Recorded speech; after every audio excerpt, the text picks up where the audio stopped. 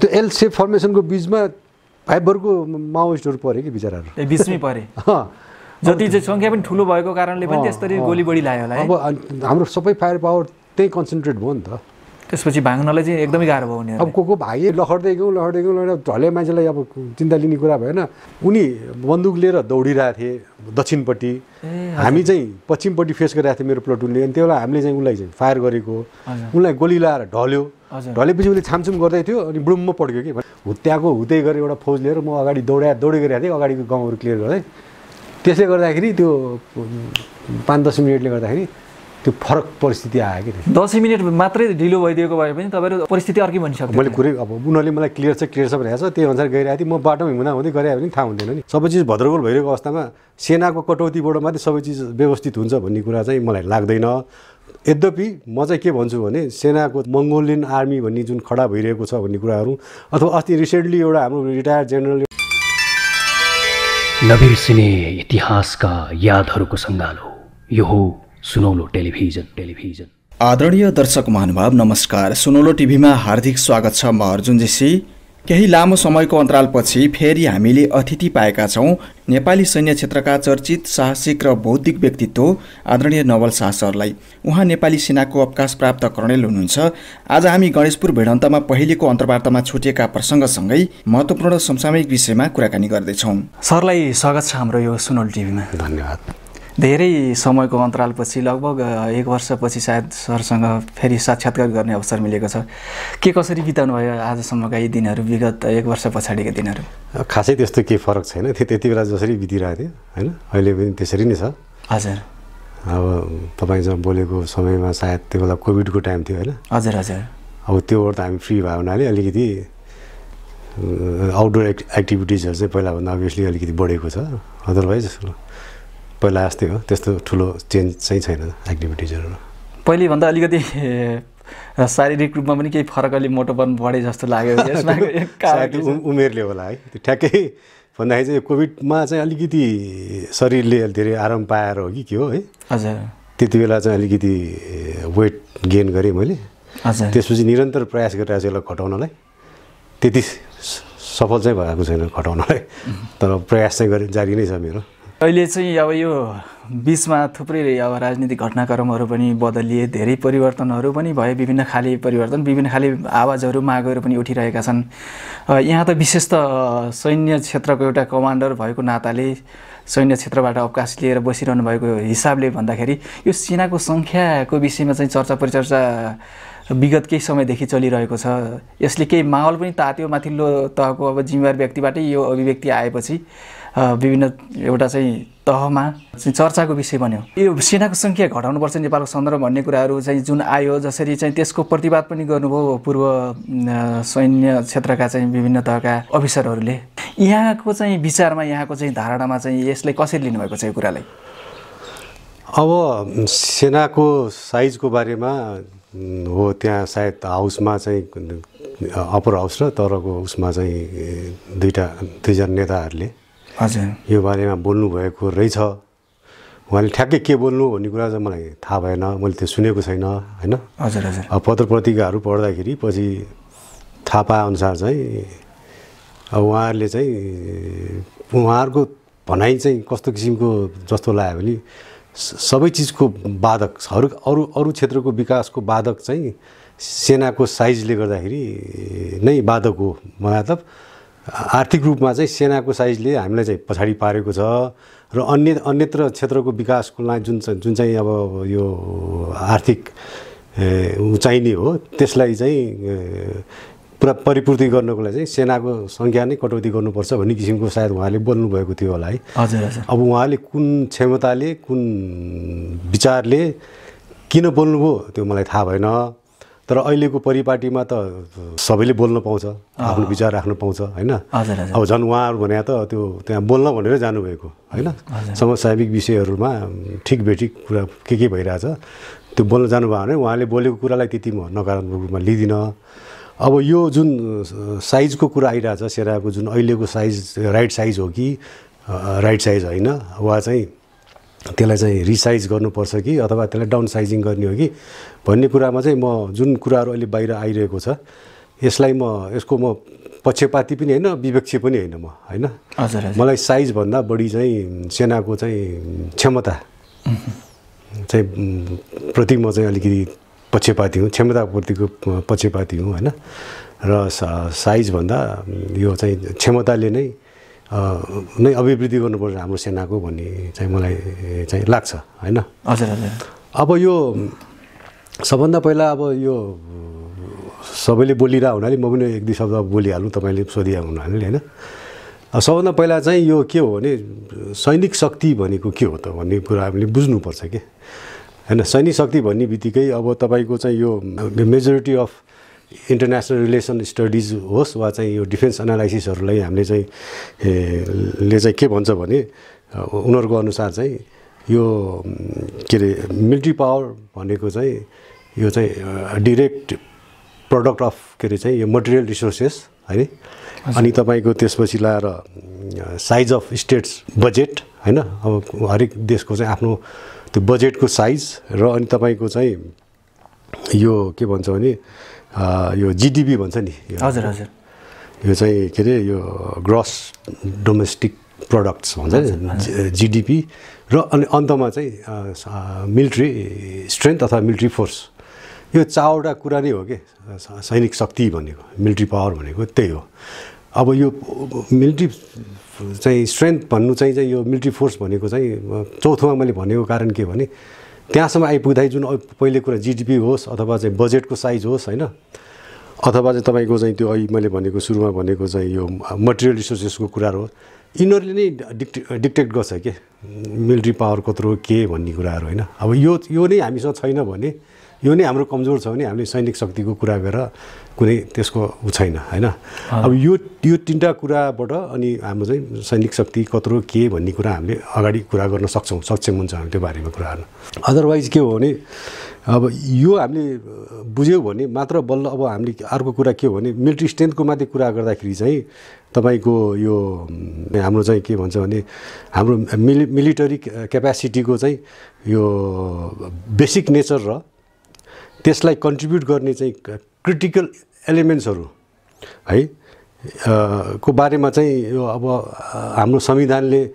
व्यवस्था गरे अनुसारको चाहिँ यो सुरक्षाको हेर्ने होइन विभागहरू होस् सङ्घ संस्था होस् मन्त्रालय होस् के छ होइन त्यो संविधानमा उनीहरूले चाहिँ यसबारे चाहिँ अध्ययन गर्ने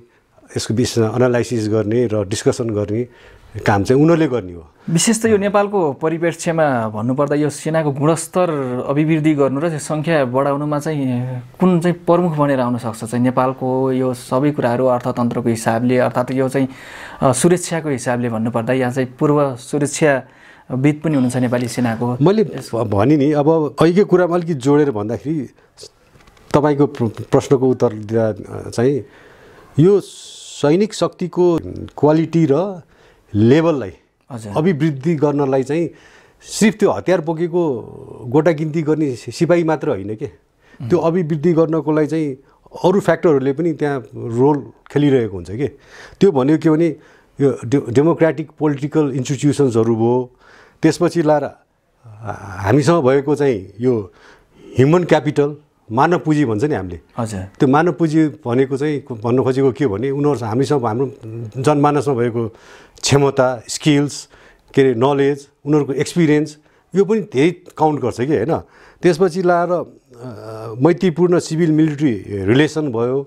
यो कुराले पनि त्यो हाम्रो चाहिँ सैनिक क्षमता अभिवृद्धि गर्नलाई चाहिँ डिरेक्टली अथवा इन्डिरेक्टली चाहिँ मद्दत पुर्याइरहेको हुन्छ कि अब यही अवस्थाहरू कायम छ कि छैन पुरै हाम्रो चाहिँ सुरक्षा भन्ने जिम्मा चाहिँ सिर्फ के अरे युनिफर्म लगाएको हतियार बोकेको सिपाही र सैन्य संरचनाभित्रलाई मात्रै जिम्मा दिएको छ भने चाहिँ अर्कै कुरा हो नत्र पनि सबै क्षेत्रबाट यो चाहिँ एउटा इन्टिग्रेटेड रूपमा चाहिँ एउटा चाहिँ सुरक्षा व्यवस्था तयार गरिएको छ भने है अनि त्यो अनुसार चाहिँ अनि सैनिक चाहिँ नम्बर होइन न्युमेरिकल स्ट्रेन्थ चाहिँ कति हुने कति गर्ने भन्ने कुरा अनि हामीले डिस्कस गर्न सक्छौँ कि अदरवाइज अब सबै चिज भद्रगोल भइरहेको अवस्थामा सेनाको कटौतीबाट मात्रै सबै चिज व्यवस्थित हुन्छ भन्ने कुरा चाहिँ मलाई लाग्दैन यद्यपि म चाहिँ के भन्छु भने सेनाको चाहिँ यो तपाईँको चाहिँ न्युमेरिकल स्ट्रेन्थ भन्दा तपाईँको चाहिँ उनीहरूको क्वालिटी होइन प्रोफेसनलिजम योमा चाहिँ विशेष ध्यान पुर्याउनु पर्छ भन्ने मलाई लाग्छ। अब तपाईँले को प्रश्नको उत्तर दिँदाखेरि चाहिँ के भने अब अहिले थ्रेडै छैन भन्ने अवस्थामा चाहिँ छ भनेर म चाहिँ भन्न सक्दिनँ। किनभने इन्टरनलको थ्रेडको कुरा गर्नुहुन्छ भने हाम्रा चाहिँ प्रधानमन्त्री भइसकेका मान्छेहरू अथवा भइरहेका मान्छेहरूले बेला बेलामा जङ्गल जाने कुरा गर्नुहुन्छ, हतियार उठाउँछु भन्ने कुरा गर्नुहुन्छ। उहाँले उहाँका चाहिँ सडकमा जाने कुरा गरिरहनु भएको छ अथवा उहाँको क्याड्रेहरूले होइन पुराना भनौँ न उनीहरूले चाहिँ विभिन्न किसिमको समयमा बलको चाहिँ धम्की दिने चाहिँ गर्ने गर्नु भएको छ। अब दोस्रो कुरा गर्दाखेरि हाम्रो अलिकति जातीय सहिष्णुता, धार्मिक सहिष्णुता र क्षेत्रीय सहिष्णुता चाहिँ अलिकति खलबलिएको अवस्थाहरू छ। जस्तो अब धरानको कुराहरू गरौँ होइन, पूर्वको कुरा गरौँ, मङ्गोलियन आर्मी भन्ने जुन खडा भइरहेको छ भन्ने कुराहरू, अथवा अस्ति रिसेन्टली एउटा हाम्रो रिटायर्ड जेनरल एउटा फुदुङ भन्ने जर्सा भन्नेले चाहिँ एउटा चाहिँ नेपाल आर्मीको चाहिँ स्ट्रेन्थसँगको कुरालाई जोडेर मङ्गोलियनले भोलि चाहिँ विद्रोह गर्दैछ अनि त्यो तिनीहरूलाई त्यो दबाउनको लागि सेना चाहिन्छ, यो यतिको सङ्ख्यामा सेना चाहिन्छ भनेर घटाउन नदिनलाई उनका पुराना जर्नल आर्मीका सेनामेनाले चाहिँ यस्तो कुरा गरिरहेछन् भन्ने जस्तो कुराहरू गर्नुभएको थियो होइन। अब उहाँहरू के तयारी थाहा छैन मङ्गोलियनहरूको मलाई होइन। अब आई डोन्ट नो, म त्यो विश्वास पनि गर्दिनँ कि त्यो समस्त मङ्गोलियनहरूले सोचेको कुरा हो भनेर। त्यो केही व्यक्तिहरूले केही कुरा गरे होला नि त्यहाँ होइन विद्रोह सिद्रोहको। तर हामी यो मिलेर बसेको यो नेपालको यो समाजमा भोलि जातीय रूपमा अब क्षेत्रीय रूपमा भोलि फेरि अर्को एउटा लडाइँ लड्नुपर्छ भन्ने म विश्वास राख्दिनँ। तर त्यो कुरा चाहिँ बाहिर आइरहेको हुनाले ले चाहिँ अब धार्मिक सहिष्णुतालाई चाहिँ बिथोल्ने खालको गौ हत्याको कुराहरू आइरहेछ होइन। अब यो सबै चिज चाहिँ मेरो विचारमा मङ्गोलियनहरूले गरेको होइन। त्यो केही त्यहाँभित्र त्यो सिचुएसनलाई डेटोरेट गर्नको लागि, परिस्थितिलाई चाहिँ अलिकति भड्काउनको लागि चाहिँ केही पक्षहरू, कुनै अब अन्य धार्मिक पक्षहरू अथवा कुनै यो चाहिँ एन्टी नेसनल एलिमेन्ट्सहरूले चाहिँ यो कोसिस गरिरहेको जस्तो मलाई लाग्छ है। त्यसैले यो अवस्थामा चाहिँ तपाईँको चाहिँ यो स्ट्रेन्थ जे छ जुन अवस्थामा छ त्यो हुनुपर्छ भन्ने चिजलाई चाहिँ केही न केही बल चाहिँ दिन्छ है। तर त्यो स्ट्रेन्थ भएर मात्रै पुग्दैन, त्यो स्ट्रेन्थलाई चाहिँ क्षमतावान चाहिँ अवश्य बनाउनुपर्छ। उनीहरूको क्षमतालाई चाहिँ अभिवृद्धि गर्ने किसिमको कुरामा ध्यान दिनुपर्छ। बढी त्यसमा चाहिँ हामीले फोकस हुनुपर्छ, बढी त्यसमा चाहिँ डिस्कसन हुनुपर्छ जस्तो लाग्छ मलाई। हामी यस विषयमा यो धरानको लगायत गर्ने विषयमा पनि चर्चा पछि पनि गर्नेछौँ। विशेष त यो नेपाली सम्पूर्ण नेपालीहरूलाई अर्थात् चाहिँ अन्य देशहरूमा पनि यस्तो अभ्यास भएको देखिन्छ। सम्पूर्ण चाहिँ 18 वर्षपछि अथवा कुनै एउटा वर्षपछि अनिवार्य सैन्य तालिम सम्पूर्ण नागरिकहरूलाई दिने भन्ने चाहिँ विभिन्न देशहरूमा त्यो लागू भएको छ भन्ने कुरा पनि सुनिन्छ। नेपालमा यो आवश्यक जस्तो लाग्छ कि लाग्दैन यहाँलाई चाहिँ? होइन, अब हाम्रो जियो पोलिटिक्सलाई को ट्रेन्ड्सहरूलाई हाम्रो वरिपरिको जियो पोलिटिक्सको चाहिँ ट्रेन्ड्सहरूलाई अध्ययन गर्ने हो भने भोलि हामी कन्फ्लिक्टमा अथवा चाहिँ एउटा भनौँ न अब कुनै एउटा इन्टेन्सिटीको कन्फ्लिक्टमा होस् वा कन्फ्रन्टेसन अथवा अब वारमा इन्भल्भ नहोला भन्ने चाहिँ देखिँदैन। हुनसक्ने सम्भावनाहरू दिन प्रतिदिन देखिँदैछ है। अब यो परिस्थितिमा चाहिँ तपाईँले चाहिँ जुन हाम्रो चाहिँ अहिलेको सैनिक सङ्गठनको संरचना हो त्यो प्रष्ट रूपले पर्याप्त छ भन्ने चाहिँ मलाई लाग्दैन। हजुर है, पर्याप्त छैन होइन। त्यो अवस्थामा अब त्योलाई यदि त्यसलाई परिकल्पना गरेर हामीले कुरा गर्ने हो भने केही हदसम्म उमेर पुगेका नेपाली नागरिकहरूलाई, पुरुष अथवा महिला तथा महिलाहरूलाई चाहिँ केही हदसम्म सैनिक कला सम्बन्धी ज्ञान चाहिँ दिनु सायद अहिले नै उपयुक्त नहोला। तर त्यो बारे सोच्नु चाहिँ अनुपयुक्त चाहिँ छैन। त्यसमा चाहिँ आधारभूत सम्मको हुन सक्छ कि त्यसमा त्योभन्दा अलि माथिसम्म? आधारभूत है। हजुर, आधारभूत। अब लगभग हाम्रो सेनाले चाहिँ भोलि भनौँ न भन्छन् नि अब साउथबाट पनि हामीलाई डर छैन, नर्थबाट पनि हामीलाई डर छैन, सेना किन चाहियो भन्ने एउटा समूह छ नि। अब त्यो कुरा गर्दाखेरि के भने भोलि साउथले यदि हामीप्रति अब अहिले चाहिँ हामीले सबै चिज दिएको छौँ र पो तिनीहरूले चाहिँ हामीलाई फिजिकल अट्याक गरेको छैन होइन। हजुर, अब सबै चिज पुऱ्याइदिएको छौँ, उनीहरूले भने जस्तै सबै चिज पुऱ्याइदिएका छौँ, उनीहरूले गरेको ज्यादैतीको बारेमा चुप लाएर बसेको छौँ, अनि उनीहरूलाई किन सैनिक कारवाही गर्नु परेको छ र? यदि हामीले त्यसको विरुद्धमा केही चिज गरेको भए, राजनीतिक निर्णयहरू लिएको भए, हाम्रो त्यस्तै किसिमको मिलिट्री मुभहरू भएको भए उनीहरूले सायद हामीलाई हमला गर्थ्यो होला। होइन, अहिले हामीले सबै चिज उनीहरूको कुरा पुऱ्याइदिएपछि हामीलाई त थ्रेटै छैन अहिले। हो भाइ हाम्रा नेपाल के अरे इन्डिया भाइ भाइ भनेको भरमा चलिरहेछ, किनभने उनीहरूको कुरा सब पुऱ्याइदिएको छौँ हामीले, उनीहरूको इन्ट्रेस्टहरू सबै फुलफिल गरिदिएको छौँ भने त भोलि उनीहरूले मिलिट्री एक्सन हामीसँग लिन्छ भन्ने त सम्भावना त छँदै छैन नि। अब यो त्यही अवस्थालाई मध्यनजर गरेर कसैले यो देशको आर्मीको काम छैन भन्छ भने त अब मेरो भन्नु केही पनि छैन। यदि उहाँको त्यो बुद्धि नपुऱ्याएर त्यो भन्नुभएको छ भने चाहिँ हामीले पनि त्यो कुरा सोच्नुपर्छ कि भोलि अवश्य पनि एउटा पोइन्ट अफ टाइममा दुइटै चाहिँ ग्लोबल के अरे यो पावरको लागि दौडिरहेको दुइटै देश हाम्रो जो छिमेकीहरू छन् होइन,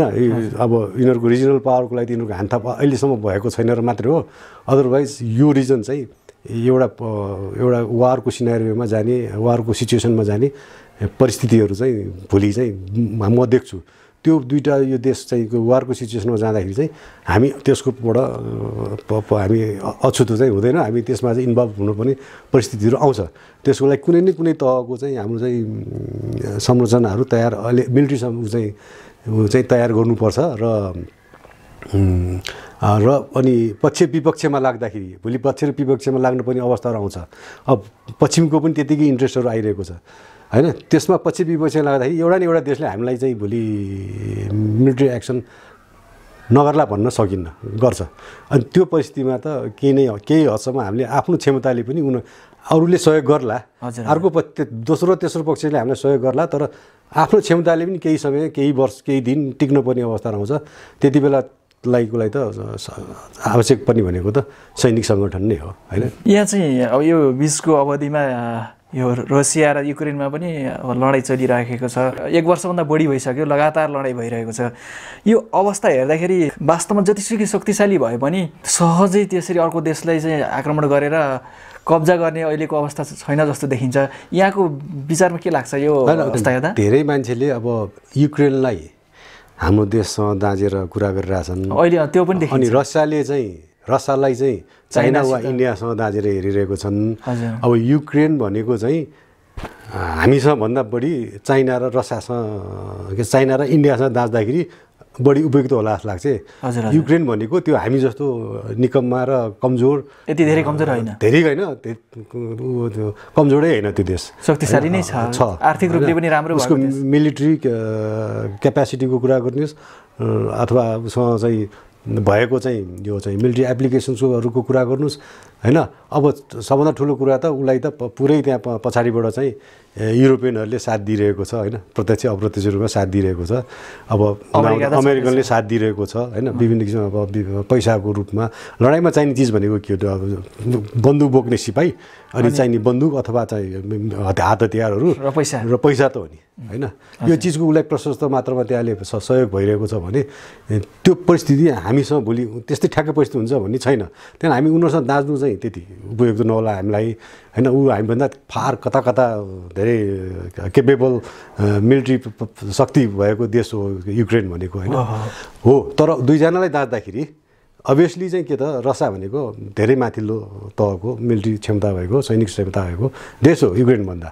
हो। अब अहिले युक्रेनको जुन लड्ने त्यहाँ जुन एउटा सबभन्दा बुझ्ने कुरा के छ भने हामीले चाहिँ युक्रेनबाट सिक्ने कुरा के हो भने दुईवटा कुरा। एउटा चाहिँ यो चाहिँ जुन बाहिरी शक्तिहरूको लैलैमा लाग्दाखेरि देशको जनताले के कति क्षति बेहोर्नुपर्छ भन्ने कुरा त्यहाँ प्रष्ट देखिन्छ। लडाइँ त त्यहाँको एउटा प्रेसिडेन्टले लिएको डिसिजन त हो अथवा एउटा पोलिटिकल सिस्टमले लिएको डिसिजन हो। तर त्यहाँको सबैभन्दा बढी त्यहाँ झेलिरहेछ कसले? अहिले जनताले झेलिरहेको छ होइन, मारमा परिरहेछ। त्यसैले मैले तपाईँसँग पहिला कुरा गर्दाखेरि भन्थेँ नि, लडाइँ भने मिलिट्रीले चाहिँ लिने डिसिजन होइन, मिलिट्री जेनरलहरूले मिलिट्री चाहिँ यो चाहिँ के यो डिसिजन मेकर्सहरूले चाहिँ लिने डिसिजन होइन। लडाइँ भने नितान्त पोलिटिकल पार्टीहरूले अब जुन रुलिङ पार्टीहरू अथवा पोलिटिकल पार्टी वा चाहिँ गभर्मेन्टले लिने डिसिजन हो। त्यहाँको मुख्य चाहिँ नेतृत्वले गभर्मेन्ट लिने डिसिजन हो होइन। उनीहरूले लड भनेपछि सेना लड्न जाने त हो नि, अदरवाइज सेनालाई थाहा छ नि लडाइँ भने के भन्ने कुरा त राम्रै थाहा छ हामीले जित्न सक्छौँ सक्दैनौँ हार्छौँ अथवा जित्छौँ भने उनीहरूलाई थाहा हुन्छ लड्न जानुभन्दा अगाडि थाहा हुन्छ तर चाहिँ त्यो मुख्य निर्णायक हुँदैन सेना होइन अब हुँदैन सेनाले कहिले लडाइँ खोज्दैन होइन पोलिटिकल उनीहरूकै कारणले हो लडाइँ लड्ने अब त्यहाँ प्रेसिडेन्टले लडाइँ खोज्यो त्यहाँको सेना इन्भल्भ हो तर सेनाले चाहिँ के गर्यो त प्रेसिडेन्टको चाहिँ निर्णयलाई अथवा पोलिटिकल उसको डिसिजनलाई उनले चाहिँ के गर्यो त इमान्दारीका साथ उनीहरूले चाहिँ गयो अगाडि लड्यो तर उनीहरूले जुन किसिमले लडेको छ अहिले उनीहरूले आफ्नो ठुलो हतियार ठुलो सेना भन्दा पनि उनीहरूले जुन किसिमको चाहिँ त्यहाँ युद्ध कलाहरू त्यहाँ उनीहरूले चाहिँ प्रयोग गरेका छन् यो चाहिँ के अरे यो युक्रेनियनहरूले युक्रेनियन आर्मीले त्यो चाहिँ हाम्रो लागि चाहिँ भोलि एकदम ठुलो चाहिँ लेसन लर्न हो त्यो चाहिँ त्यही नै कला हो भोलि हामीले चाहिँ हाम्रो छेउछाउको ठुलो देशहरू लड्ने तरिका नै त्यही हो सेम हो यहाँले त अध्ययन पनि गर्नुभयो होला युक्रेन रसियाको लडाइँको विषयमा यहाँको चाहिँ एउटा अध्ययन पनि सैन्यसँग कलासँग सैन्य विज्ञानसँग भएको कारणले त्यहाँको चाहिँ जुन लडाइँको वस्तुस्थिति बाहिरबाट मिडियाबाटै होला हामीले चाहिँ हेर्ने त त्यहाँ प्रत्यक्ष अब ग्राउन्डमा त गएर देख्ने कुरा भएन यसरी हेर्दाखेरि खास चाहिँ यो युक्रेनहरूले चाहिँ अपनाएको रणनीति चाहिँ कस्तो देखिन्छ र रसियाले चाहिँ अपनाएको जुन लडाइँको तौर तरिका हो त्यो कस्तो देखिन्छ होइन उसले त म्यासिभ आफ्नो सबै मिलिट्री पावर्सहरू है अब उनीहरूको चाहिँ फायर पावरदेखि लिएर सबै म्यान पावरदेखि लिएर सबै चिज उसले चाहिँ रसियनले चाहिँ अगाडि फ्रन्टमा ल्याएर पहिला देखाएर तर्साउन खोज्यो होइन अब युक्रेनियनले चाहिँ अब होइन म जे हुन्छ हुन्छ म चाहिँ पछाडि हट्दिनँ भनेपछि बल्ल रसियनहरूले चाहिँ अट्याक गरेको हो है अब पहिला चाहिँ फिजिकल्ली नै उनीहरूले चाहिँ दुई दुईवटा सहरहरूलाई चाहिँ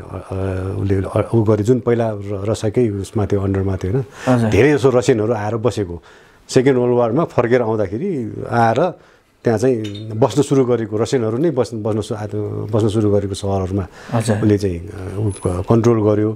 अब त्यसपछि चाहिँ केही समयपछि यो विन्टर सिजन लागेपछि चाहिँ रसियाको चाहिँ यो पहिला फर्स्ट वर्ल्ड वारदेखि सेकेन्ड वर्ल्ड वारसम्म आउँदाखेरि चाहिँ तपाईँको चाहिँ जहिले पनि विन्टर सिजनमा आएपछि रसियनहरू अलिकति पछाडि हट्न पर्ने अवस्थाहरू आउँछ कि चिसोले गर्दाखेरि है त्यही परिस्थितिमा अलिक रसियन पछाडि हट्दाखेरि सबैले के भन्ठान्यो भने युक्रेनियनले चाहिँ रसियनलाई चाहिँ जित्यो भने जस्तो किसिमको पछाडि त भयो भने जस्तो एउटा रङ इम्प्रेसन पऱ्यो कि जस्तो मलाई लाग्छ है तर अहिले चाहिँ लगभग रसियनले पछाडि बसेर नै भनौँ न आफ्नो देश पोजिसनमै बसेर चाहिँ उसले चाहिँ आफूले चाहेको युक्रेनियनहरूको रणनीतिक भनौँ स्ट्राटेजिक भ्यालु भएको चाहिँ टार्गेटहरूमा उसले चाहिँ अहिले त्यहाँ अट्याक गरिरहेको छ होइन अब त्यो इन्डाइरेक्ट वेपन्सहरूको उसबाट होइन अथवा चाहिँ एरियल अट्याकबाट होइन अनि यसबाट चाहिँ उसले चाहिँ केही हदसम्म चाहिँ युक्रेनियनलाई आफ्नो नियन्त्रणमै राखिरहेको छ आफ्नो मिलिट्री उसमा कन्ट्रोलमा राखिरहेको छ अब तर जुन मैले अघि भने युक्रेनहरूले जुन ठुलो चाहिँ आफ्नो के अरे स्ट्रेन्थमा धेरै ठुल्ठुलो हतियार लिएर लडेर उसले चाहिँ के गर्यो भने गुरिल्ला वारफेयर टाइपको लडाइँ लडेको छ है उसको कामै के ट्याङ्क हन्टिङ र स्नाइपिङ उसले दुईटामा मात्रै बढी जोड गरेको देखिन्छ कि अब त्यो पहिले एकचोटि प्रत्याक्रमणमै जाने भनेर चाहिँ ठुलो योजनाका साथमा युक्रेन आयो त्यो घोषणा गरेरै जस्तो रसियनले चाहिँ त्यो डिफेन्समै बसे जस्तो देखियो नि पछि त्यो रसियाको कुरामा त होइन रसिया आयो मैले भने जहिले पनि रसियाले एउटा अलि त्यो हेर्दाखेरि युक्रेन रसियाको लडाइँ भए पनि होइन प्रत्यक्ष रूपमा हेर्दाखेरि दुईवटा युक्रेन र रसियाको लडाइँ भइरहेछ तर अप्रत्यक्ष रूपमा चाहिँ त्यो रसिया र चाहिँ युरोपियन युनियनको होइन अमेरिकालाई ब्याक गरिरहेको युरोपियन युनियनको चाहिँ बिचको लडाइँ हो क्या त्यहाँ होइन अनि अमेरिकन मेरो विचारमा है अब यो म मेरो त्यो विवेक र बुद्धिले चाहिँ अब कति यो बोलेको कुराको ठिक बेठिक छ थाहा छैन तर न अमेरिकनले चाहिँ त्यहाँ चाहिँ त्यो लडाइँ चाहिँ सकिन दिन्छ न त्यो लडाइँलाई चाहिँ एउटा के सकिने ठाउँमा पुर्याउन दिन्छ होइन त्यो उसले चाहिँ त्यो लडाइँलाई चाहिँ अब 10-15-20 वर्षसम्म लम्बाइरहने त्यो कन्फ्लिक्ट चाहिँ त्यहाँ चाहिँ राखिराख्छ जित हार छुट्टिन दिँदैन त्यहाँ जस्तो लाग्छ त्यो सम्भावना छ त्यो सम्भावना म बढी देख्छु त्यसको मेन चाहिँ कारण रसियालाई चाहिँ निरन्तर कुरा त त्यो लडाइँ भएको कारणै एउटा के हो त भने त्यो नेटोमा चाहिँ यो के युक्रेन जान खोज्यो भन्ने हिसाबले रोक्न खोज्यो रसियाले होइन न अनि उतातिर युरोपियन युनियनहरूले न उसलाई नेटोमा आउन दिएको छ न होइन न चाहिँ के अरे लडाइँमा चाहिँ प्रत्यक्ष रूपमा आफै होमेर युक्रेनलाई सहयोग गरेको छ होइन जे जति गरेका छन् र युक्रेनले आफ्नै म्यान पावरको हिसाबले गरिरहेछन् हो हतियार र पैसा चाहिँ बाहिरबाट सहयोग भइरहेछ प्रयोग गरे जस्तो भयो युक्रेन प्रयोग गरेर लगभग त्यो इस्टर्न युरोपको जुन सीमा हो रसियनसँग त्यो सीमालाई चाहिँ एउटा कुनै न कुनै किसिमले त्यसलाई चाहिँ डिस्टर्ब गर्ने एउटा कुनै सायद रणनीतिक योजना थियो होला। त्यो अनुरूप अब भनौँ न युक्रेनभन्दा बाहिरको जुन फोर्स शक्तिहरू थिए तिनीहरू चाहिँ सफल भइसके जस्तो लाग्छ मलाई। रसियालाई निरन्तर आर्थिक रूपमा चाहिँ कमजोर पार्ने नै मुख्य लक्ष्य हुनसक्छ त्यो चाहिँ जुन कसरी आर्थिक रूपमा उसलाई कमजोर पार्नलाई त मेरो विचार जुन के त उसले जसलाई ग्यास सप्लाई गरिरहेको थियो जसलाई के सप्लाई गरिरहेको थियो नि त्यो कटौतीले त रसाभन्दा बढी त युरोपकै त्यो स्ट्रङ इकोनोमी भएका चाहिँ देशहरूलाई परिसक्यो अहिले। त्यसरी चाहिँ रसिया कमजोर हुने चाहिँ अवस्था पनि छैन। रसिया त्यो हामीले देखे जस्तो कमजोर चाहिँ भएको छैन। अनि हामी अब नेपालतिरै हामी सुने जस्तो देखेँ हामी सुने जस्तो चाहिँ कमजोर भएको छैन जस्तो लाग्छ। प्रसङ्गवश हामी रसिया युक्रेनको विषयमा पनि कुरा गऱ्यौँ। अब नेपालकै विषयमा कुरा गर्दा पछिल्लो चरणमा विशेष चाहिँ यो धार्मिक जुन चाहिँ यो साम्प्रदायिकता छ यसले अलि बढी चाहिँ उग्र रूपहरू पनि लिइरहेको जस्तो घटनाहरू देखिन्छन्। अब धेरैका चर्चा विश्लेषणहरू फरक फरक खाले आइरहेका छन्। कसैले भन्छन् यो विशेष त पश्चिमको एउटा चाहिँ मिसनरी जुन छ यो इसाई धर्मसँग सम्बन्धित त्यसको चलखेलको कारणले गर्दा विभिन्न चाहिँ घटनाहरू घटिरहेका छन्। जस्तै चाहिँ धरानमा जुन गोरु खाने काम भयो त्यहाँबाट चाहिँ कैदी बन्दीहरू त्यही आरोपमा पक्रा परेका चाहिँ निस्किसकेपछि गोरु काटेर नै खाएर स्वागत गरिएको भन्ने कुराहरू बाहिर आयो र त्यसले चाहिँ एउटा तरङ्ग पनि फैल्यो नेपालभर। हिन्दू धर्ममा आस्था राख्ने र विशेष त हिन्दू धर्ममै रहेकाहरू त्यसको खरो विरोध गरेर विभिन्न आन्दोलनहरू पनि भइरहेका पनि छन्। यो हेर्दाखेरि यो चाहिँ बाह्य चलखेल नै हो कि यो आन्तरिक रूपमै अब नेपालमा भएको एउटा जुन धर्म छ फरक फरक धर्म यी सबैको चाहिँ आन्तरिक मनमुटाव के होला जस्तो चाहिँ आकलन गर्न सकिन्छ? होइन हेर्नुहोस् अब यो गाई नै काटेर गौ हत्याको जुन क्लिप्सहरू बाहिर आयो होइन आयो त्यसपछि लाएर अलिकति हाम्रो नेपाली समाज चाहिँ अलिकति त्यसमा चाहिँ तरङ्गित भए है। अब तरङ्गित हुने अस्वाभाविक होइन स्वाभाविक, किनभने हाम्रो देशमा गाईलाई आमाको जस्तो चाहिँ सम्मान दिने गौमाता भनेर चाहिँ पूजा गर्ने 80देखि 90% चाहिँ जनसङ्ख्या भएको हाम्रो देश हो होइन सनातन होइन हिन्दू। अब मेरो विचारमा चाहिँ के लाग्छ भने त्यो जुन एउटा जाति विशेषलाई चाहिँ देखाइराखेको छ नि अहिले हजुर हजुर यो जाति विशेषहरूले चाहिँ यसो गरे भनेर त्यो चाहिँ अहिले नै मैले सुरुमा पनि भने त्यो जाति विशेषहरू त्यसमा इन्भल्भ छ जस्तो लाग्दैन मलाई। समष्टिगत रूपमा भन्दाखेरि त्यो सबै जाति समग्रमा होइन त्यो केही व्यक्तिहरू जो चाहिँ अलरेडी चाहिँ धर्म परिवर्तन गरेर गइसकेका छन्। अब धर्म परिवर्तन गर्ने भने अब त्यो लोभ लालच यो उसमा गरेका हुन्। अब त्यो लोभी लालची तिनीहरूले आफ्नो धर्म आफ्नो संस्कृति आफ्नो संस्कार भुल्ने मान्छेहरूले हरेसम्मको यस्तो चिज क्रियाकलाप गर्छन् त्यसमा कुनै शङ्कै छैन होइन। अनि यो गर्ने नै तिनीहरू नै हुन् जसले चाहिँ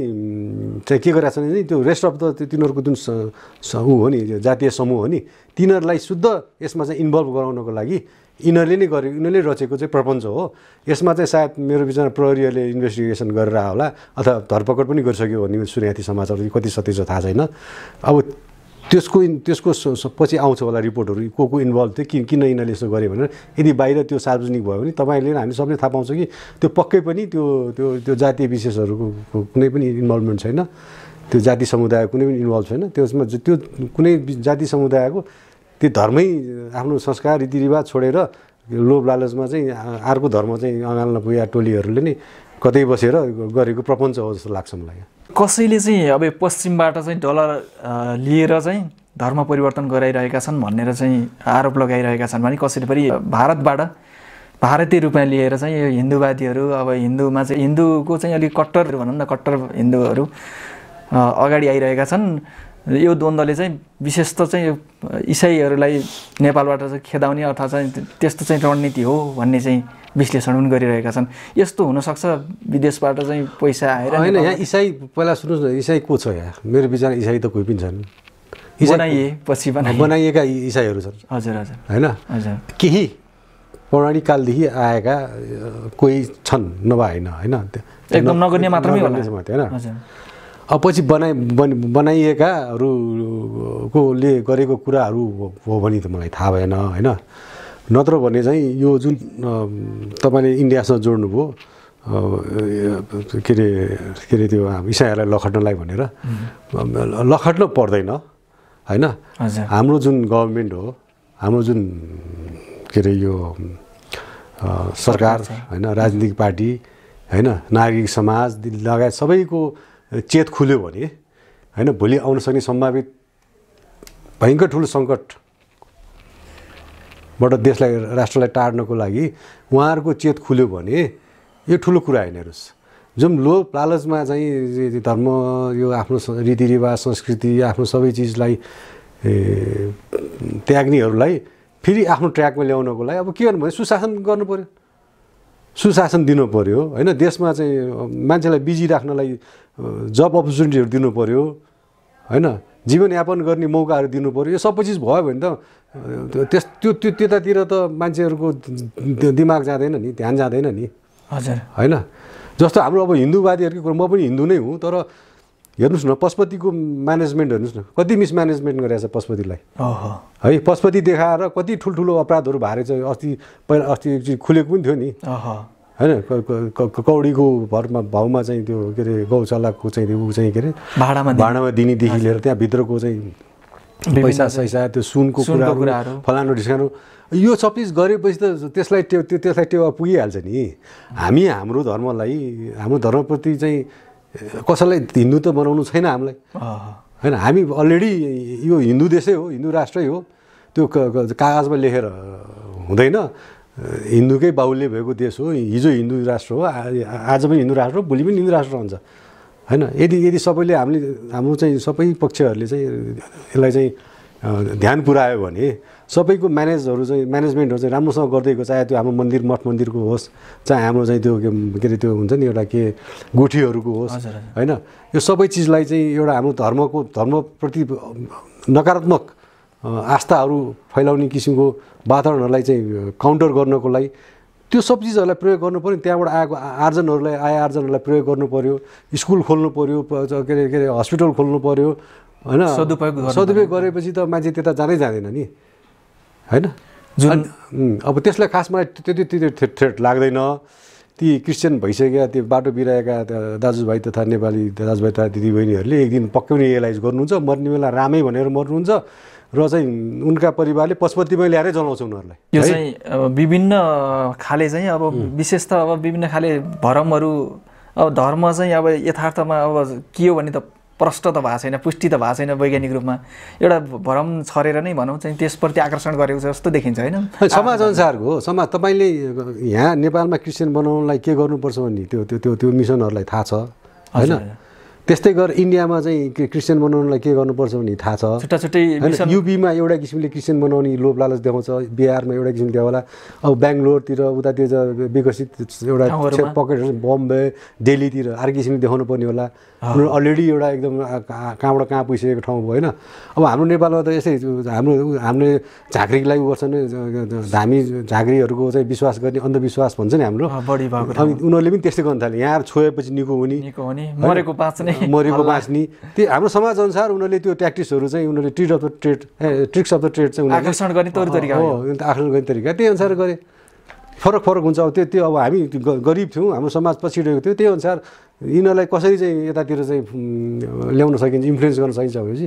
जे हाम्रो रीतिरिवाज चालचलन थियो त्यहीलाई उनीहरूले प्रयोग गर्यो होइन। अब उतातिर स्वाहा भन्ने पनि एउटै थियो, उतातिर यसरी चाहिँ तपाईँ पानी खुवाउने पानी छर्काउने उस्तै टाइपको छ, उस्तै त मान्छेहरू छन्। अनि उनीलाई थाहा छ अब कसरी इन्फ्लुएन्स गर्ने भनेर, त्यही अनुसारको भयो।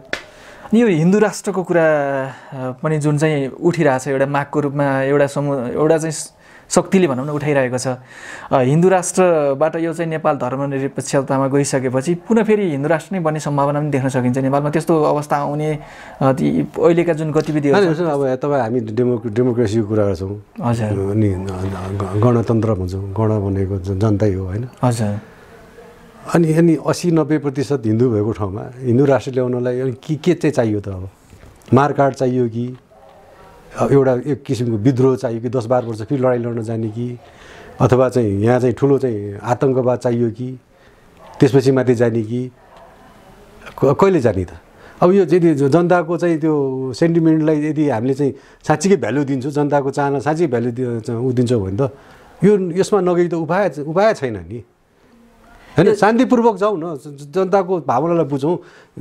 उसको यो के धर्मको बारेमा चाहिँ हामीले चाहिँ उसमा के अरे यो भोट गरौँ, जन्म सङ्ग्रह गरौँ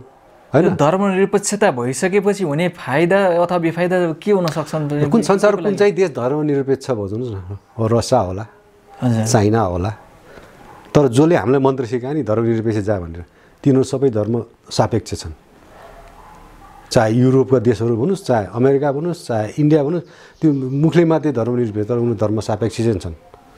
कागजी रूपमा मात्रै देखाएका मात्रै हुन्। कागजी रूपमा पनि छैन अमेरिका र युरोपमा त। हजुर, अनि त विशेष पोपले भनेपछि सक्यो कुरा। त्यहाँको चाहिँ धर्म गुरुले चाहिँ भन्यो भने सक्यो। अनि यत्रो संसारभरि पैसा खर्च गरेर के को लागि गरेर? तपाईँ हामी अहिले भर्खर कुरा हेऱ्यो नि, यहाँ क्रिस्चियन मिसनहरू आइरहेछ बाहिर, विदेश के अरे फरेन पावर्सहरूबाट पैसा लगानी भएर भन्छ, त्यो किन गरे त उनीहरूले? अनि यो राजतन्त्रको विषयको कुरा पनि चाहिँ बेला बेलामा चाहिँ आइरहन्छ, विभिन्न शक्तिहरूले चाहिँ उठाइरहन्छन्। अब नेपालमा राजतन्त्र पुनः स्थापना हुने सम्भावना अथवा चाहिँ राजतन्त्र भइसकेपछि चाहिँ, र हिजो विगतमा पनि राजतन्त्र थियो र चाहिँ अब भइसकेपछि हुने चाहिँ राम्रा पक्षहरू के छन्? त्यस्तो चाहिँ भएपछि केही परिवर्तन हुनसक्छ अथवा झन् अप्ठ्यारो अवस्था पनि सिर्जना हुन सक्ने त्यस्तो आकलन पनि गर्छन् कतिपयले चाहिँ। त्यो के हुन्छ? होइन, अब जसले फाइदा लिइरहेछ उनीहरूले चाहिँ अप्ठ्यारो परिस्थिति भन्छन्। हजुर, झन् एकल पावर हुन्छ। जसले फाइदा बिचरा दुःख पीडामा छन् तिनीहरूले चाहिँ केही चाहिँ आशा लिन सक्छन् हैन। त्यो त स्वाभाविक कुरा हो। अब राजतन्त्र भनौँ न, राजतन्त्रको स्थापना र अथवा पुनर्स्थापना भनौँ, यो दुइटै कुराहरू चाहिँ कस्तो हो भने अब नेपाली जनताले चाहनु पऱ्यो सबभन्दा पहिला त हैन। अब नेपाली जनताहरूले चाहेपछि त त्यो भोलि गएर त जवाफदेही नेपाली जनता हुन्छ नि त। नेपाली जनताले चाहिँ अब कुन रूपमा चाहने? एउटा चाहिँ मतदानको प्रक्रियाबाट, शान्ति प्रक्रिया अथवा चाहिँ विरोध गरेर अथवा चाहिँ आन्दोलन? अब त्यो पनि हो, एउटा त विरोध, आन्दोलन, विद्रोह, यो भन्ने चिज अब त्यो हामी कल्पना नगर्नु के। हामी अब सभ्य नेपाली भएर सोचौँ कि भोलि हाम्रो देशलाई के आवश्यकता छ भन्ने कुरालाई। अब हिजो जस्तै त्यो मारकाट गरेर हैन, आतङ्क मचाएर त्यो अनि अर्काको देशको इन्ट्रेस्टहरूलाई चाहिँ पुरा गरेर अनि आफ्नो दुई चारवटा कुराहरू आफू चाहिँ यहाँ सत्तामा बसेर चाहिँ यो हालिमुहाली गर्छु भन्नको लागि यदि राजतन्त्र चाहिँदैन भने चाहिँ अब मेरो भन्नु केही छैन हैन। सुशासन, देशको चाहिँ यो सार्वभौम सत्ता, अखण्डता, राष्ट्रिय एकताहरूको जगेर्ना गर्नलाई कुनै एउटा संस्था आएपछि त्यसले चाहिँ एउटा प्यारेन्टल भूमिका खेल्छ भन्ने हामीलाई लाग्छ, नेपाली जनता सबैलाई लाग्छ भने त्यसमा एउटा सभ्य तरिकाले सभ्य नेपालीको जस्तो हामी धर्म निरपेक्ष बनाउँदाखेरि यत्रो नेपाल हिन्दू धर्मावलम्बीहरू चुप लाएर बसेका छौँ, यत्रो हमला भइरहेको छ, त्यो पनि चुप लाएर बसेका छौँ। त्यही रूपले चाहिँ हामीले एउटा सभ्य रूपमा चाहिँ एउटा चाहिँ अहिले निर्णय गरौँ भन्नु खोजेन, सोच्नु चाहिँ हामीले पर्ने अवस्थाहरू आइसकेको छ हैन। अब तपाईँले भन्नुभयो अब के हुन्छ त भोलि भन्दाखेरि हो, अब राजतन्त्र आएर भोलि शीतल निवासमा भएको प्रेसिडेन्टले जस्तै हरेक चिजमा चाहिँ सिग्नेचर गर्नुपर्ने, अनि अर्काले को सिग्नेचर ब्लक काटेर तलपट्टि पुच्छरमा चाहिँ आफ्नो सिग्नेचर गर्नुपर्ने अवस्थाहरू आयो हैन। हजुर, भनी चाहिँ त्यो फेरि राष्ट्र त नि काम भएन। फेरि खालि उसले चाहिँ एउटा ठाउँ पाउने भए बस्ने, एउटा चाहिँ स्टेटस पाउने भए हैन, तर चाहिँ देशलाई चाहिँ फाइदा छैन भने त त्यो के काम गर्यो? अबको समय सन्दर्भअनुसार समय सुहाउँदो चाहिँ परिवर्तित अर्थात् रूपान्तरित राजतन्त्र हुनुपर्छ भन्ने यहाँको धारणा हो त्यसो भए? होइन, रूपान्तरित पनि होइन, मेरो विचारमा त अहिलेको प्रेजेन्ट नेपाललाई यदि हामीले राम्ररी बुझ्छौँ भने र हाम्रो देश जुन दिशातिर गइरहेको छ असफलको, त्योबाट हामीले बाहिर निकाल्ने हो भने चाहे राजतन्त्र आओस्, चाहे जेसुकै आओस्, गणतन्त्र आओस्, चाहे प्रजातन्त्र आओस्, चाहे जेसुकै आओस्, तर कस्तो चाह्यो भने एउटा डिक्टेटर टाइपको चाहिँ एउटा चाहिँ लिडरसिप चाहिँ चाहियो। हजुर है। अब अलिकति यसलाई उदाहरणको रूपमा लिँदाखेरि सिङ्गापुरको चाहिँ प्रेसिडेन्टको कुरा गरौँ हैन, त्यस्तो चाहिँ आउनै पर्यो। यहाँ चाहिँ हरेक चिज इन्फोर्स गर्न सक्ने क्षमता भएको है, जनताले साथ दिने खालको एउटा नयाँसम्म चाहिँ सबै चिजलाई ट्र्याकमा ल्याउन सक्छ जस्तो चाहिँ मलाई लागेन हैन, लाग्दैन। त्यसकारणले अब यो अलि ढिलो भइसकेको छ यो कुरा गर्नलाई। त्यसकारणले जुनसुकै सिस्टम आओस् तर इमान्दार, कर्तव्यनिष्ठ, अनि त्यसपछि राष्ट्रलाई माया गर्ने हैन, एउटा चाहिँ नेतृत्व चाहियो के होइन। अब राजतन्त्रै मात्रै भने भोलि त्यो रबर स्ट्याम्प राजतन्त्र ल्याएर पनि देशले त्यो परिवर्तन महसुस गर्छ, देशले चाहिँ एउटा पाउँछ जस्तो लाग्दैन है, निकास पाउँछ जस्तो लाग्दैन अबको परिस्थितिमा। अब परिस्थिति धेरै नै भइसक्यो है। हिजो मान्छेहरू जुन गणतन्त्रको लागि भनेर चाहिँ पुरा गणतन्त्रका नारामा सडकमा उफ्रनेहरू अहिले फेरि चाहिँ त्यही गणतन्त्रप्रति तृष्णा जागिरहेको स्वाभाविक हो त्यो त, किनभने उनीहरूको चाहना इच्छाहरू पुरा भएन होला। राजतन्त्र पनि आयो भने पनि फेरि त्यही असन्तुष्टि नै पोखिने होला। यसरी अस्थिर होइन। सबभन्दा पहिला त तपाईँले यस्तो गर्नुपर्छ, तपाईँले जुनसुकै सिस्टम ल्याउनुहोस्, जुनसुकै राजनीतिक पार्टी खोल्नुहोस्, जुनसुकै यो सबैको उद्देश्य त देशमा सुशासन ल्याउनुलाई हो नि, देशको चाहिँ बृहत्तर चाहिँ हित हुनुपर्ने हो, हितको लागि, यसको चाहिँ विकासको लागि हो नि त, होइन त। अब तपाईँहरूले गर्व के, हामीले गर्व के गरिरहेको छ थाहा छ अहिले तपाईँलाई? हाम्रो चाहिँ डेली ब्रोडसिटहरूमा फ्रन्ट पेजमा सबभन्दा ठुलो अक्षरले के लेख्छ भने नेपालीहरू यो वर्ष रेमिटेन्स बापत यदि चाहिँ पैसा आयो भनेर। त्यो गर्व गर्ने कुरा हो र। त्यो समाचार हेरेपछि त यो देशलाई माया गर्छु भन्ने नेताहरू त रुनुपर्ने हो, किनभने हाम्रो नेपाली दाजुभाइ तथा दिदीबहिनीले विदेशमा कति दुःख पाइरहेछ भन्ने कुरा उनीहरूको दिमागमा आउनुपर्ने हो, होइन। अब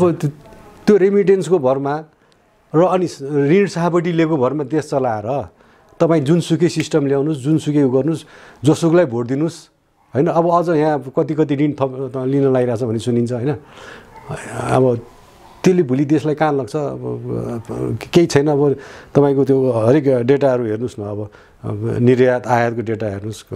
इन्कमको डेटा हेर्नुहोस्, कुनै पनि इन्डिकेटरले चाहिँ तपाईँलाई यो भन्दैन कि हामी चाहिँ इम्प्रुभिङ पनि भन्दैन, हामी तलै ओरेलिरहेछौँ, हामी असफलताकै उसमा चाहिँ ओरेलिरहेछौँ हरेक दिन,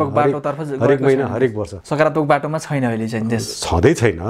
कसै छ? अब तपाईँ ऋण लिएर आउनुहुन्छ अनि कुनै पनि तपाईँको बाटो बनेको त्यो हालको छ, त्यो 3 महिने बाटो बन्छ, होइन। हजुर, यो मुख्य चाहिँ यो भ्रष्टाचारकै कुरा होला। यो भ्रष्टाचारका काण्डहरू तपाईँले जनतासँग कर लिएको भरमा चाहिँ देश चलाइराख्नु भएको छ। कर हरेक दिन हरेक विषयमा बढेर गइरहेको छ। अनि त्यो कर बढ्नु भनेको कारण के? जनताको लागि आर्थिक भार थपिनु, होइन। अनि जनताको इन्कम सोर्स फिटिकै छैन। अनि जसरी यो चाहिँ हरेक दिन चाहिँ अब विशेष त सरकारले अब भ्रष्टाचारका फाइलहरू खोल्छौँ भनेर पनि पक्राउ गर्ने, थुनामा राख्ने, फेरि चाहिँ अदालतबाट छुट्ने चाहिँ प्रक्रियाहरू चलिरहेका छन् विभिन्न काण्डका। तर चाहिँ वास्तविक रूपमा ती चाहिँ काण्डका मुख्य मतियारहरू जुन जुन हुन् भ्रष्टाचारका काण्डका, ती चाहिँ उम्कने अथवा चाहिँ उनीहरू चाहिँ कारबाहीको दायरामा नआउने देखिन्छ। पछिल्लो चरणमा हेर्दाखेरि एउटा आशा पलाएको थियो नेपालीहरूमा, केही गर्छ कि क्या हो जस्तो देखेको थियो। पछिल्ला गतिविधि हेर्दाखेरि अझै आशा गर्ने ठाउँ छ कि छैन? अब चाहिँ भ्रष्टाचारका ती चाहिँ भ्रष्टाचारमा मुछिएकाहरू कारबाही पर्ने सम्भावना छ? भ्रष्टाचारमा गर्ने कारबाही पर्ने सम्भावना छ, तर कस्तो भने तल्लो तहको मात्रै, जुन मुख्य नायक हो त्यो चाहिँ। अब सुन्नुहोस् न, अब जस्तो हिजो भर्खर एउटा गृहमन्त्रीज्यूले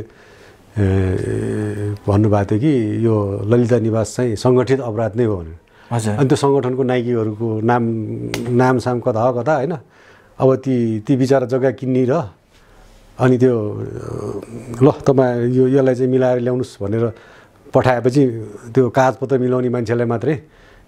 अब कारबाही गरेर अब त्यो तपाईँको अब त्यसले पूर्णता पाएको जस्तो मलाई लाग्दैन। मुख्य मान्छेहरू चाहिँ पर्दैनन् उसो भए? अब परेको देखिँदैन। यो राजनीतिक संरक्षणमा उनीहरू चाहिँ उम्किन्छन् अथवा के हुन्छ? अब चाहिँ राजनीतिक संरक्षण भन्दा नि कुरा भएन, राजनीतिज्ञहरू नै इन्भल्भ भइसक्यो। अब संरक्षण भन्ने कुरा भएन, राजनीतिज्ञहरू नै इन्भल्भ भए। अब हिजो चाहिँ प्रधानमन्त्री भइसकेकाहरू इन्भल्भ भए, अब एउटा पार्टीको सभापति अध्यक्षहरू इन्भल्भ भए। अब कहाँ राजनीति त्यो होल त्यो पार्टी नै इन्भल्भ भएको जस्तो देखिसक्यो। अब कहाँ त्यो संरक्षण भन्ने नै कुरा भएन। यो सुनका कुराहरू जुन सुनिन्छ यो यसमा चाहिँ अब विभिन्न कुराहरू आउँछन्। मिडियामा एउटा कुरा आउँछ तर न मिडियालाई चाहिँ अब स्पष्टीकरण ल्याइन्छ, न चाहिँ हो भनेर चाहिँ होइन भनेर मात्रै प्रतिवाद गरिन्छ। अब यसलाई कसरी बुझ्न सकिन्छ? अब मिडियामा आउँछ तर मिडियालाई चाहिँ अब त्यसको खण्डन गर्न पनि लगाइँदैन, केही पनि राखिँदैन, तर चाहिँ यता चाहिँ अनुसन्धान पनि हुँदैन। मिडियाले के आधारमा लेख्छन् त्यो थाहा भएन, होइन। हजुर हजुर। अब सुनको ओसार पसार भने यो अब अहिलेको चिज होइन, होइन। यो विशेष त धेरै वर्ष पहिले पनि हुन्थ्यो कि यो चाहिँ कहिलेबाट सुरु भयो होला? अनि यो त्रिभुवन इन्टरनेसनल एयरपोर्ट बनिसकेपछि यो इन्टरनेसनल फ्लाइटहरू सुरु भएपछि केही त्यसको केही वर्षपछि सायद यो सुरु भयो, मात्रा बढ्यो होला पछि होइन, बिस्तारै बिस्तारै बढेको हो होइन। अब कुनै बेला योभन्दा ठुलो मात्रा पनि आइसकेको थियो, हामीलाई थाहा छैन होइन।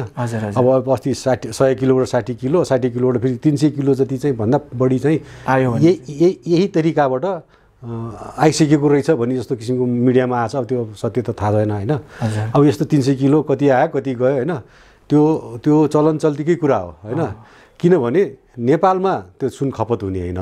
त्यो सुन खपत हुने भारतमा हो होइन। यहाँबाट जाने सुन भारतमै जाने हो, नेपालबाट है, अन्य देशमा जाने होइन।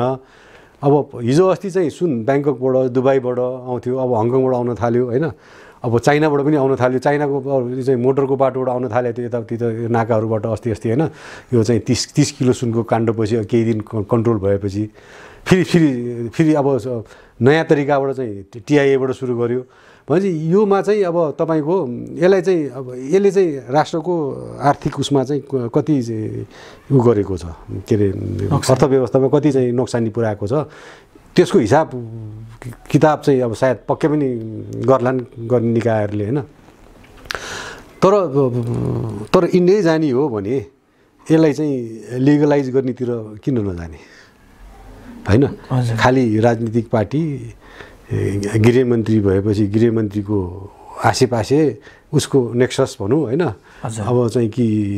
फलानु ढिस्कानुले मात्रै गर्ने हो भने चाहिँ अब यो त अपराधी भयो। बरु यसलाई चाहिँ कानुनी रूपमै यसलाई चाहिँ एउटा उदिएर देशकै एउटा चाहिँ के त यो इन्कम सोर्सको रूपमा चाहिँ यसलाई चाहिँ अगाडि लग्ने हो कि अन्यथा चाहिँ यो चाहिँ भइरहेको थियो हुन्छ। अब तपाईँको 300 किलोको हिजो रिपोर्ट कस्ति रिपोर्ट कहिले दियो, अब आजै 10, 20, 30, 50, 100 किलो इन्डिया पुगिसक्यो होला, कोही पुग्न बाँकी होला, पुर्याउँदैछन् होला, रोकिँदैन यो चाहिँ देशमा संलग्नहरूलाई पनि कारबाही त विशेष त अब चाहिँ मुख्य नेतृत्वमै रहेकाहरू भएको हुनाले कारबाही पनि हुने जस्तो देखिँदैन। अब विशेष त अर्को सरकार आयो भने पनि उनीहरूका मान्छे फेरि त्यही तर्फ लागि त्यस्तै गर्ने होला फेरि, अथवा कि यिनीहरूलाई चाहिँ अर्को कुनै सरकारले कारबाही गर्न सक्ने सम्भावना रहन्छ भविष्यमा। यसलाई के निमिट्यान्न पार्नु पर्यो, किन यो देशको इज्जतसँगको सवाल भयो, हाम्रो नेपालको पुलिस सिस्टमसँगको समाजसँग भयो, हाम्रो इमिग्रेसनको सँगको उसको रेपुटेसनको कुरा हो, हाम्रो यो भन्सारकोसँगको रेपुटेसनको कुराहरू आयो होइन। समस्त यसले त धेरै क्षेत्रहरूलाई उ गर्छ नि त, इन्भल्भ गर्छ नि त। यो सबैको रेपुटेसनलाई बिगारिराख्नु सट्टा अब हाम्रो पोलिटिकल सिस्टमकै रेपुटेसनको कुरा आउनु थाल्यो, किनभने नेताहरूको नामहरू आइरहेछ होइन। बरु यो भन्दा त अब कि चाहिँ यसलाई निमेटान्नै पार्ने हिसाबले अगाडि बढ्नु पऱ्यो, यो हुनै दिनु भएन। अन्यथा यदि यसलाई चाहिँ कन्ट्रोल गर्न सकिँदैन भने चाहिँ यसलाई चाहिँ कुन किसिमले हुन्छ, यसलाई चाहिँ अब लिगलाइज गर्नतिर चाहिँ पनि एउटा अप्सन त्यो पनि छ जस्तो लाग्छ मलाई है। किनभने यदि देशलाई अब कर लिएर होइन, दुबईले पनि संसारबाट सुन किनेर ल्याएर त्यहाँ संसारभरि आएको मान्छेलाई सुन बेच्ने त हो नि होइन। दुबई इन्टरनेसनल एयरपोर्टमा जुन ड्युटी फ्री सपहरूमा सुनहरू राख्दै पाउँछ नि, संसारभरिको मान्छे आएर त्यो त इन्टरनेसनल ट्रान्जिटको रूपमा दुबईलाई डेभलप गर्यो नि त पछि उनीहरूले होइन। करको बरु चाहिँ कर चाहिँ अलिक कम लिएर त्यसरी गऱ्यो भने धेरै मात्रामा सुन भित्रिएर चाहिँ इन्डिया गयो भने त्यसरी पनि फाइदा हुन्छ। सुन त त्यो 20-30 किलो नेपाल सरकारले के 20-30-40 किलो कति तोकेको, अर्को 10-15 किलो दिनमा खपत होला, लगभग 50-60 किलोमा हाम्रो देशको चाहिँ निड पुरा हुन्छ होइन। त्योभन्दा बढी सुन त सबै इन्डिया जाने हो भनेपछि किन नेपाली बाटो भएर गयो भने त्यसलाई पनि फाइदा हुन्छ। नेपाली जनताले सस्तोमा सुन किन नदिने होइन, किन नदिने, कि ब्ल्याकबाट किनेर किन महँगो बनाउने। अब इन्डियाभन्दा नेपालमा जबकि नेपालकै बाटोबाट सुन इन्डिया जान्छ भने इन्डियाभन्दा नेपालमा किन सुन महँगो भइरहेछ। तर इन्डियामा मिसआउट बढी हुन्छ भन्ने चाहिँ सुनिन्छ होइन। त्यो त अर्नामेन्ट्स बनाउनको लागि एउटा कुरा भयो। अब तपाईँको त्यो स्टोर गरेर राख्नलाई एउटा धन सम्पत्तिको रूपमा चाहिँ गाडेर राख्नलाई, अब लुगाएर राख्नलाई एउटा किसिमको भयो होइन, गहना बनाउनलाई एउटा किसिमको क्वालिटीको सुन चाहिन्छ, त्यो फरक किसिमको छ नि त सुनको। हामी अलिकति अब यो दर्शकका जिज्ञासाहरूका बारेमा पनि कुराकानी गरौँ। यो गणेशपुरको जुन घटना थियो त्यसको बारेमा चाहिँ एउटा जोगीको कुरा चाहिँ रहेछ प्रसङ्ग, मलाई त थाहा थिएन, धेरैले सोध्नु भएको छ त्यहाँ चाहिँ जोगीसँग भेट भएको भन्ने, सायद यहाँले चाहिँ कतै भन्नुभएको थियो होला, त्यो सुनेर पनि होला। खास कुरा के थियो चाहिँ त्यो प्रसङ्गलाई चाहिँ अलिकति हामी जोडौँ न, त्यस बारेमा चाहिँ अलिकति स्पष्ट पारिदिनुहोस् न दर्शकलाई। अब हेर्नुहोस्, अब यो गणेशपुरको बारेमा धेरै कुराहरू आइसकेको छ, त्यो जोगीको कुरा खास के थियो ठ्याक्क? अब त्यो एउटा कोइन्सिडेन्स भनौँ कि अब त्यो अब के हो मलाई थाहा भएन होइन। हजुर एकजना सन्यासी भनौँ अब होइन, सन्यासी जोगी अब योगी के भनिन्छ, उहाँ चाहिँ ठ्याक्क त्यो कालिकाको एउटा जङ्सनमा हामी त्यही दिनको घटना हो कि अलि अगाडि? त्यही दिन नै हो। म चाहिँ एउटा प्लटुन लिएर अगाडि आइरहेको बेलामा घटना हुनु पूर्व पहाडियापुर भन्ने एउटा ठाउँ छ क्या, पहाडियापुर भन्ने थियो। अब त अहिले त्यो ठाउँ एकदमै डेन्स पपुलेटेड भइसकेको छ होइन। हजुर हजुर। अब त्यहाँ नयाँ नयाँ नाम गरेको बस्ती पनि बनिसक्यो होला। त्यति बेला हामीले चाहिँ पहाडियापुर भन्ने थियो कि हामी सोद्धाखेरि, त्यो पहाडियापुरबाट अनि रोडमा उतातिर नेपालगञ्जबाट गुलेरिया आउने रोडमा होइन, रोडमा निस्किनु खोज्दाखेरि ठ्याक्क हामी कालिकाको चौक भन्थ्यो। कालिका चाहिँ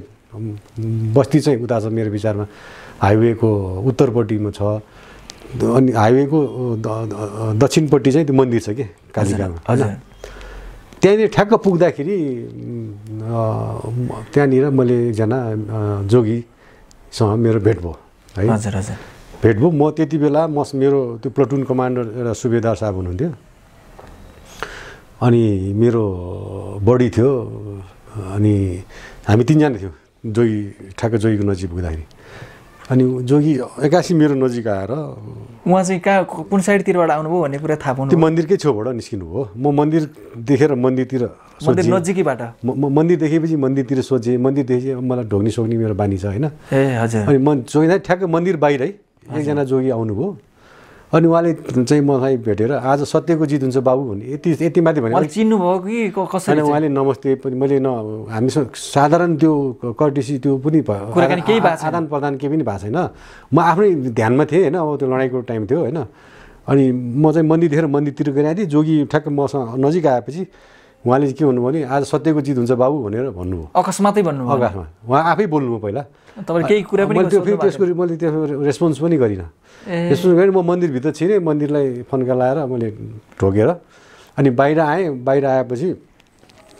हाम्रो केटाहरू त्यो रोडलाई गरिसकेको थियो होइन, रोडमा आएर पेरिमिटर डिफेन्स लिएर बसिसकेको थियो। अनि त्यसपछि मैले मेरो पछाडिको टोलीहरूलाई कल गरेर पहिला चाहिँ त्यही कालिकाको उसमा भेट्ने कुरा थियो, अनि त्यहाँ फेरि मैले चेन्ज गरेँ, डिसिजन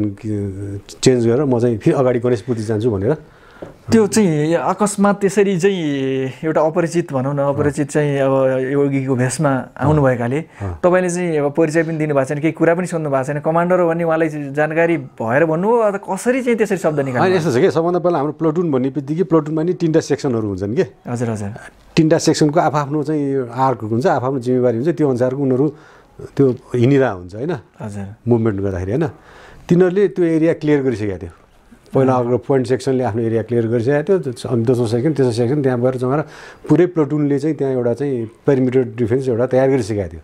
अब त्यहाँ मलाई त्यो त्यहाँ भएका मान्छेहरूलाई शङ्कास्पद दृष्टिकोणले मैले हेर्नुपर्ने आवश्यकता पनि थिएन, केही पनि थिएन। फेरि मन्दिर जोगी भनेपछि मैले त्यति उसलाई त्यो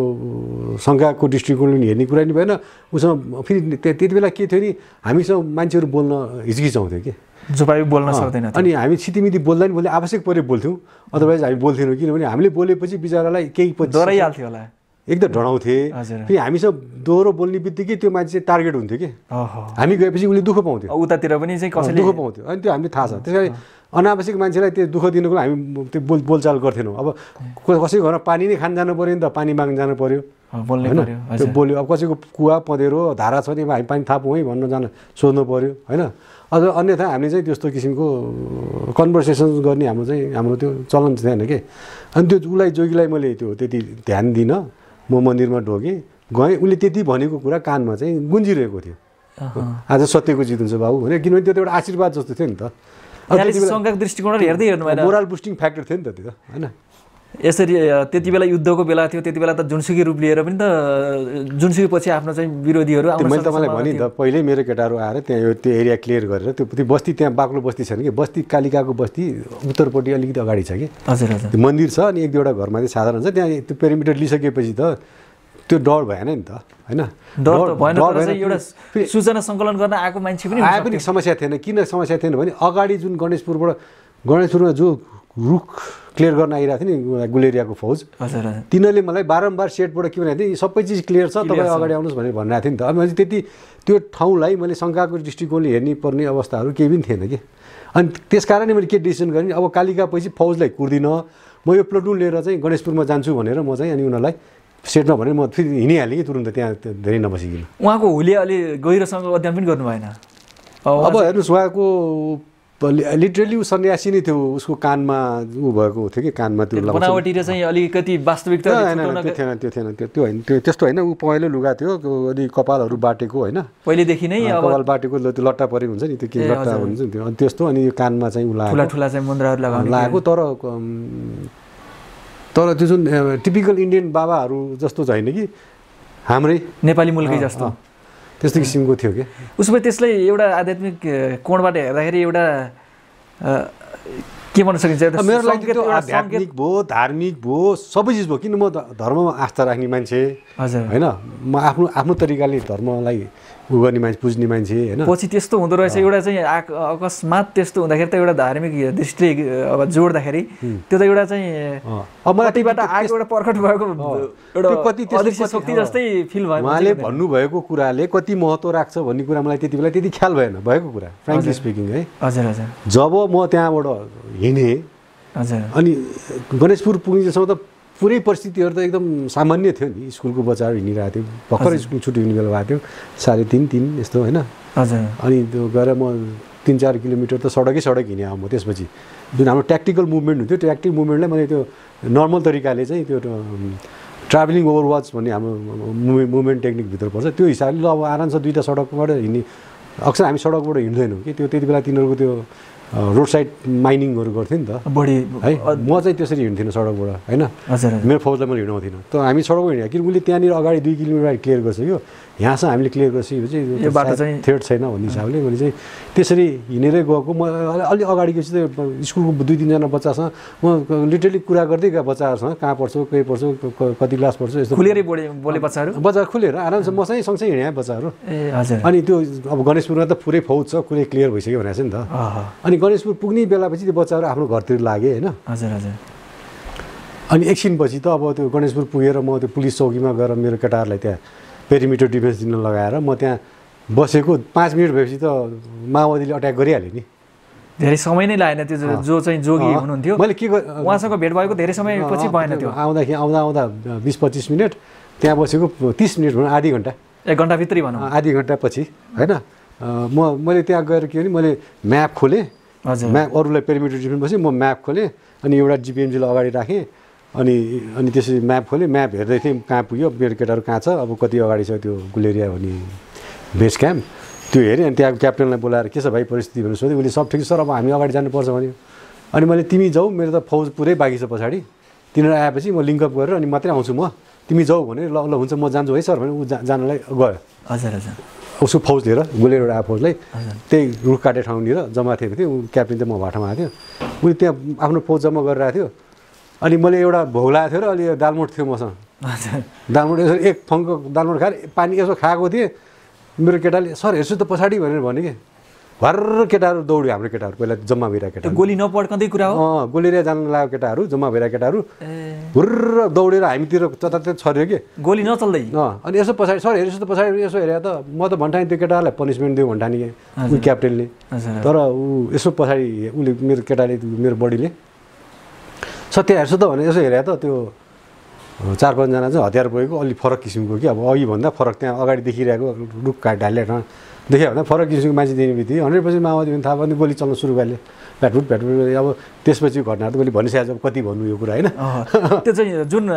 त्यति बेलाको आकस्मिक माथि बसेर हामीले चाहिँ डिफेन्स लिएर बस्यौँ, तल चाहिँ गुलेरियाहरूको बसेको थियो होइन। अनि त्यो राति जब त्यति बेला चाहिँ घटनाले गर्दा बिर्सिनु हो रातभरि त सुतिनँ म, मेरो फौज अजय दल र म त सुतिनँ किन हामी माथि बसेर त्यो फिल्ममै रहनुभयो त्यो दिन फिल्ममै। हजुर। अनि बसिरहेको थियो किनभने त्यो अब काउन्टर अट्याक हुने सम्भावना थियो नि त, रातभरि नै त्यहीँ बस्नु। अनि त्यसपछि हामी बसिरहेको थियौँ। अनि त्यति बेला चाहिँ त्यो दिउँसभरिको कुराहरू दिमागमा आउने आएपछि बल्ल ओहो त्यो त्यहाँनिर कालिकामा जोगीले यस्तो भनेको थिएँ स्मरण पछि भयो। त्यहाँनिर चाहिँ राति भनौँ 1-2 बजे बिहान मलाई दिमागमा चाहिँ आयो कि 10-11 बजीसम्म त त्यो मेरो घाइते बिरामीहरूलाई 10:30 बजीतिर ठुलो हेलिकप्टर आयो कि बिरामी लिनलाई होइन त्यसलाई ल्यान्ड गराउन एकदम त्यहाँ मुस्किल परिरहेको थियो कि त्यो ठाउँ अब किन बिजुलीको तारहरू भएर उ छ के अरे त्यो रुखहरू भएको ठाउँमा त्यो जतातिर ल्यान्ड गराउनु भएन नि त अब हेलिकप्टर बोलाउने अनि हेलिकप्टर क्रास गराएपछि त्यो त राम्रो भएन नि त अनि उसलाई राम्रोसँग ल्यान्ड गराएर फौज आयो त्यहाँदेखि अनि जब 10:30 11 बज्यो त्यसपछि दिमागमा कुरा खेल्न थाल्यो कि दिउँसभरि गरेका कामहरू होइन घटनाहरू सबै आयो अनि त्यति बेला अनि पछि 2 बजीतिर होला 2-3 बजे कि बिहान हुन लाग्थ्यो त्यो अलिकति हराइजनमा अलिकति त्यो पहेँलो पनि देखिन थाल्यो होइन त्यो फागुनको महिना अनि चाँडै नै हुन्छ नि सूर्य छिटो उज्यालो हुने पहिला भन्दा अब त्यो जाडो महिना भन्दा होइन अनि त्यसो देखिन थालेपछि अनि भगवान्हरूको होइन अनि त्यो याद आएको थियो अनि त्यसपछि मैले त्यो भनिनँ त्यहाँ अनि त्यो पछि मैले उहाँ त्यो हाम्रो पछि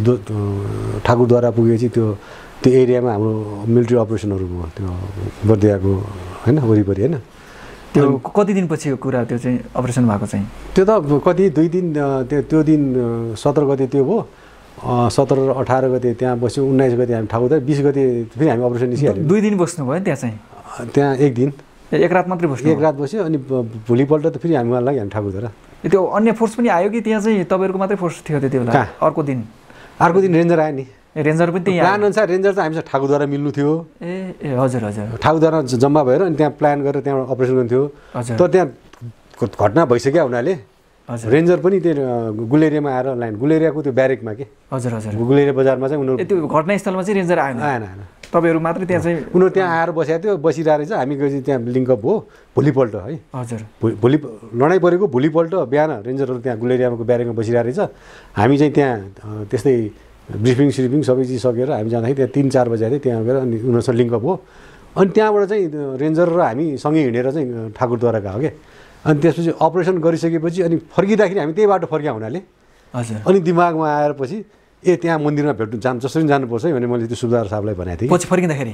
त्यो पस्नुभयो त्यो मन्दिरमा पसेँ तर त्यहाँ कोही थिएन बकाइदा भेटेँ अनि त्यसपछि सबैलाई सोधेँ त्यहाँ जोगी नै छैन यो मन्दिरमा भनेर भन्नुहुन्छ तर त्यो जोगीले पत्तै नै लागेन पछि चाहिँ भेट्नै सक्नु भएन अनि त्यसपछि म कतिचोटि गएँ त्यहाँ होइन त्यो एउटा म पछि शान्ति भएपछि म कतिचोटि त्यो मन्दिर ढोक्न गइसकेँ त्यहाँ जोगी कोही कसैले देखाएको छैन वरिपरि त्यति बेला जोगी नै थिएन भन्छन् सबैले अब मलाई थाहा छैन यो अब यो के हो यो अद्भुत कुरासँग जोड्ने कि नजोड्ने जनविश्वास चाहिँ बढ्यो होला है आध्यात्मिकमा होइन त्यो विश्वास त घट्ने बढ्ने भन्ने होइन बिलिफ्स भने त बिलिफ्स नै हो नि लगातार एउटा प्रमाणित भयो जस्तो फिल पनि भयो होला त्यो लोभ लालच एउटा उसले बढ्ने घट्ने भन्ने एउटा त्यो घटनाले एउटा प्रमाणित जस्तो पनि एउटा चाहिँ अब वास्तविक साक्षात भन्छ नि साक्षात भयो जस्तो पनि त फिल भयो किन थाहा छैन उहाँले किन के सन्दर्भमा भन्नुभयो उहाँ मान्छेले भन्छन् उहाँ उतापट्टिको जासुस थियो कि पनि भन्नुहुन्छन् कतिले होइन तर मलाई त्यो मतलब छैन किनभने उहाँले त्यो भन्नुभयो के हो भन्ने कुरा चाहिँ गएर हाम्रो त्यो घटना पनि जासुसै हुन्थ्यो भने पनि त्यो स्तरले चाहिँ त्यसरी चाहिँ जासुस भए पनि उसले के नै जासुसी गर्न सकेर त्यसरी कसरी जासुस हुन्थ्यो होला र भए पनि उसले के जासुसी गर्न सकेर त्यहाँ त्यो त जासुसी गर्ने भए त हामी जानुभन्दा अगाडि त्यो ठाकुरद्वारा फौजलाई सकाएर उनीहरू भागिसक्थेन तर जासुसीले त्यस्तो तरिकाले कुरा पनि गर्दैन थियो होला चाहिँ अलिक फरकै हुन्थ्यो होला उनीहरूको अब त्यो सत्यको विजय सत्य विजय हुन्छ भने उनी गए आफ्नो बाटो लाए म त्यति ध्यानै दिनँ कि यसरी सट क्रस भयो त्यो वास्तविकता हुन्थ्यो भने चाहिँ अब के हो भन्ने कुरा चाहिँ वरिपरिकोले पनि थाहा पाउनुपर्ने यदि चाहिँ त्यो 2-3जनाले सुन्यो एउटा त्यो मेरो देख्ने त अरू पनि विकास तामाङ भन्ने भाइ थियो उसले सुन्यो अनि एउटा त्यो सुब्दार साहबले सुन्यो अरू कसैले सुनेन बोलेको सुने देख्ने त अरू पनि हुनुभयो साथमा हामी 3जनाले उहाँले पनि चाहिँ अनुभूति त गर्नुभयो उनीहरू सबैले गर्थ्यो 3जना त हामी 3जना सँगै त्यो चाहिँ घटना त्यस्तो भएको होइन त्यति बेला जुन अर्को दिन चाहिँ हामीले छुटाएको कुरा त्यति बेला जुन ती सबहरू थिए त्यो चाहिँ व्यवस्थापन आर्मीले नै गर्यो भन्ने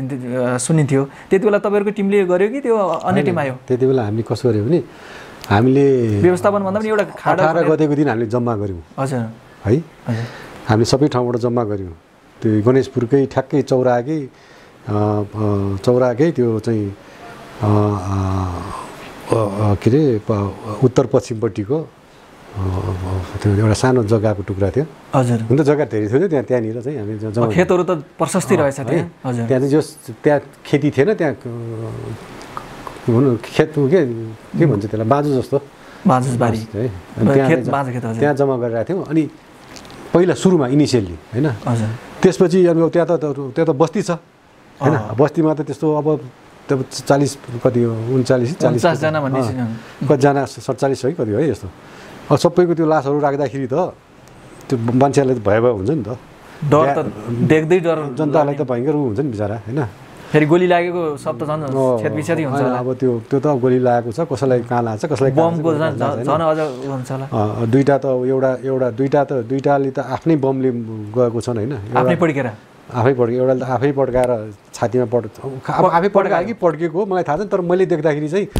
उनी बन्दुक लिएर दौडिरहेको थिए दक्षिणपट्टि हामी चाहिँ पश्चिमपट्टि फेस गरिरहेको थियो मेरो प्लटुनले अनि त्यो बेला हामीले चाहिँ उसलाई चाहिँ फायर गरेको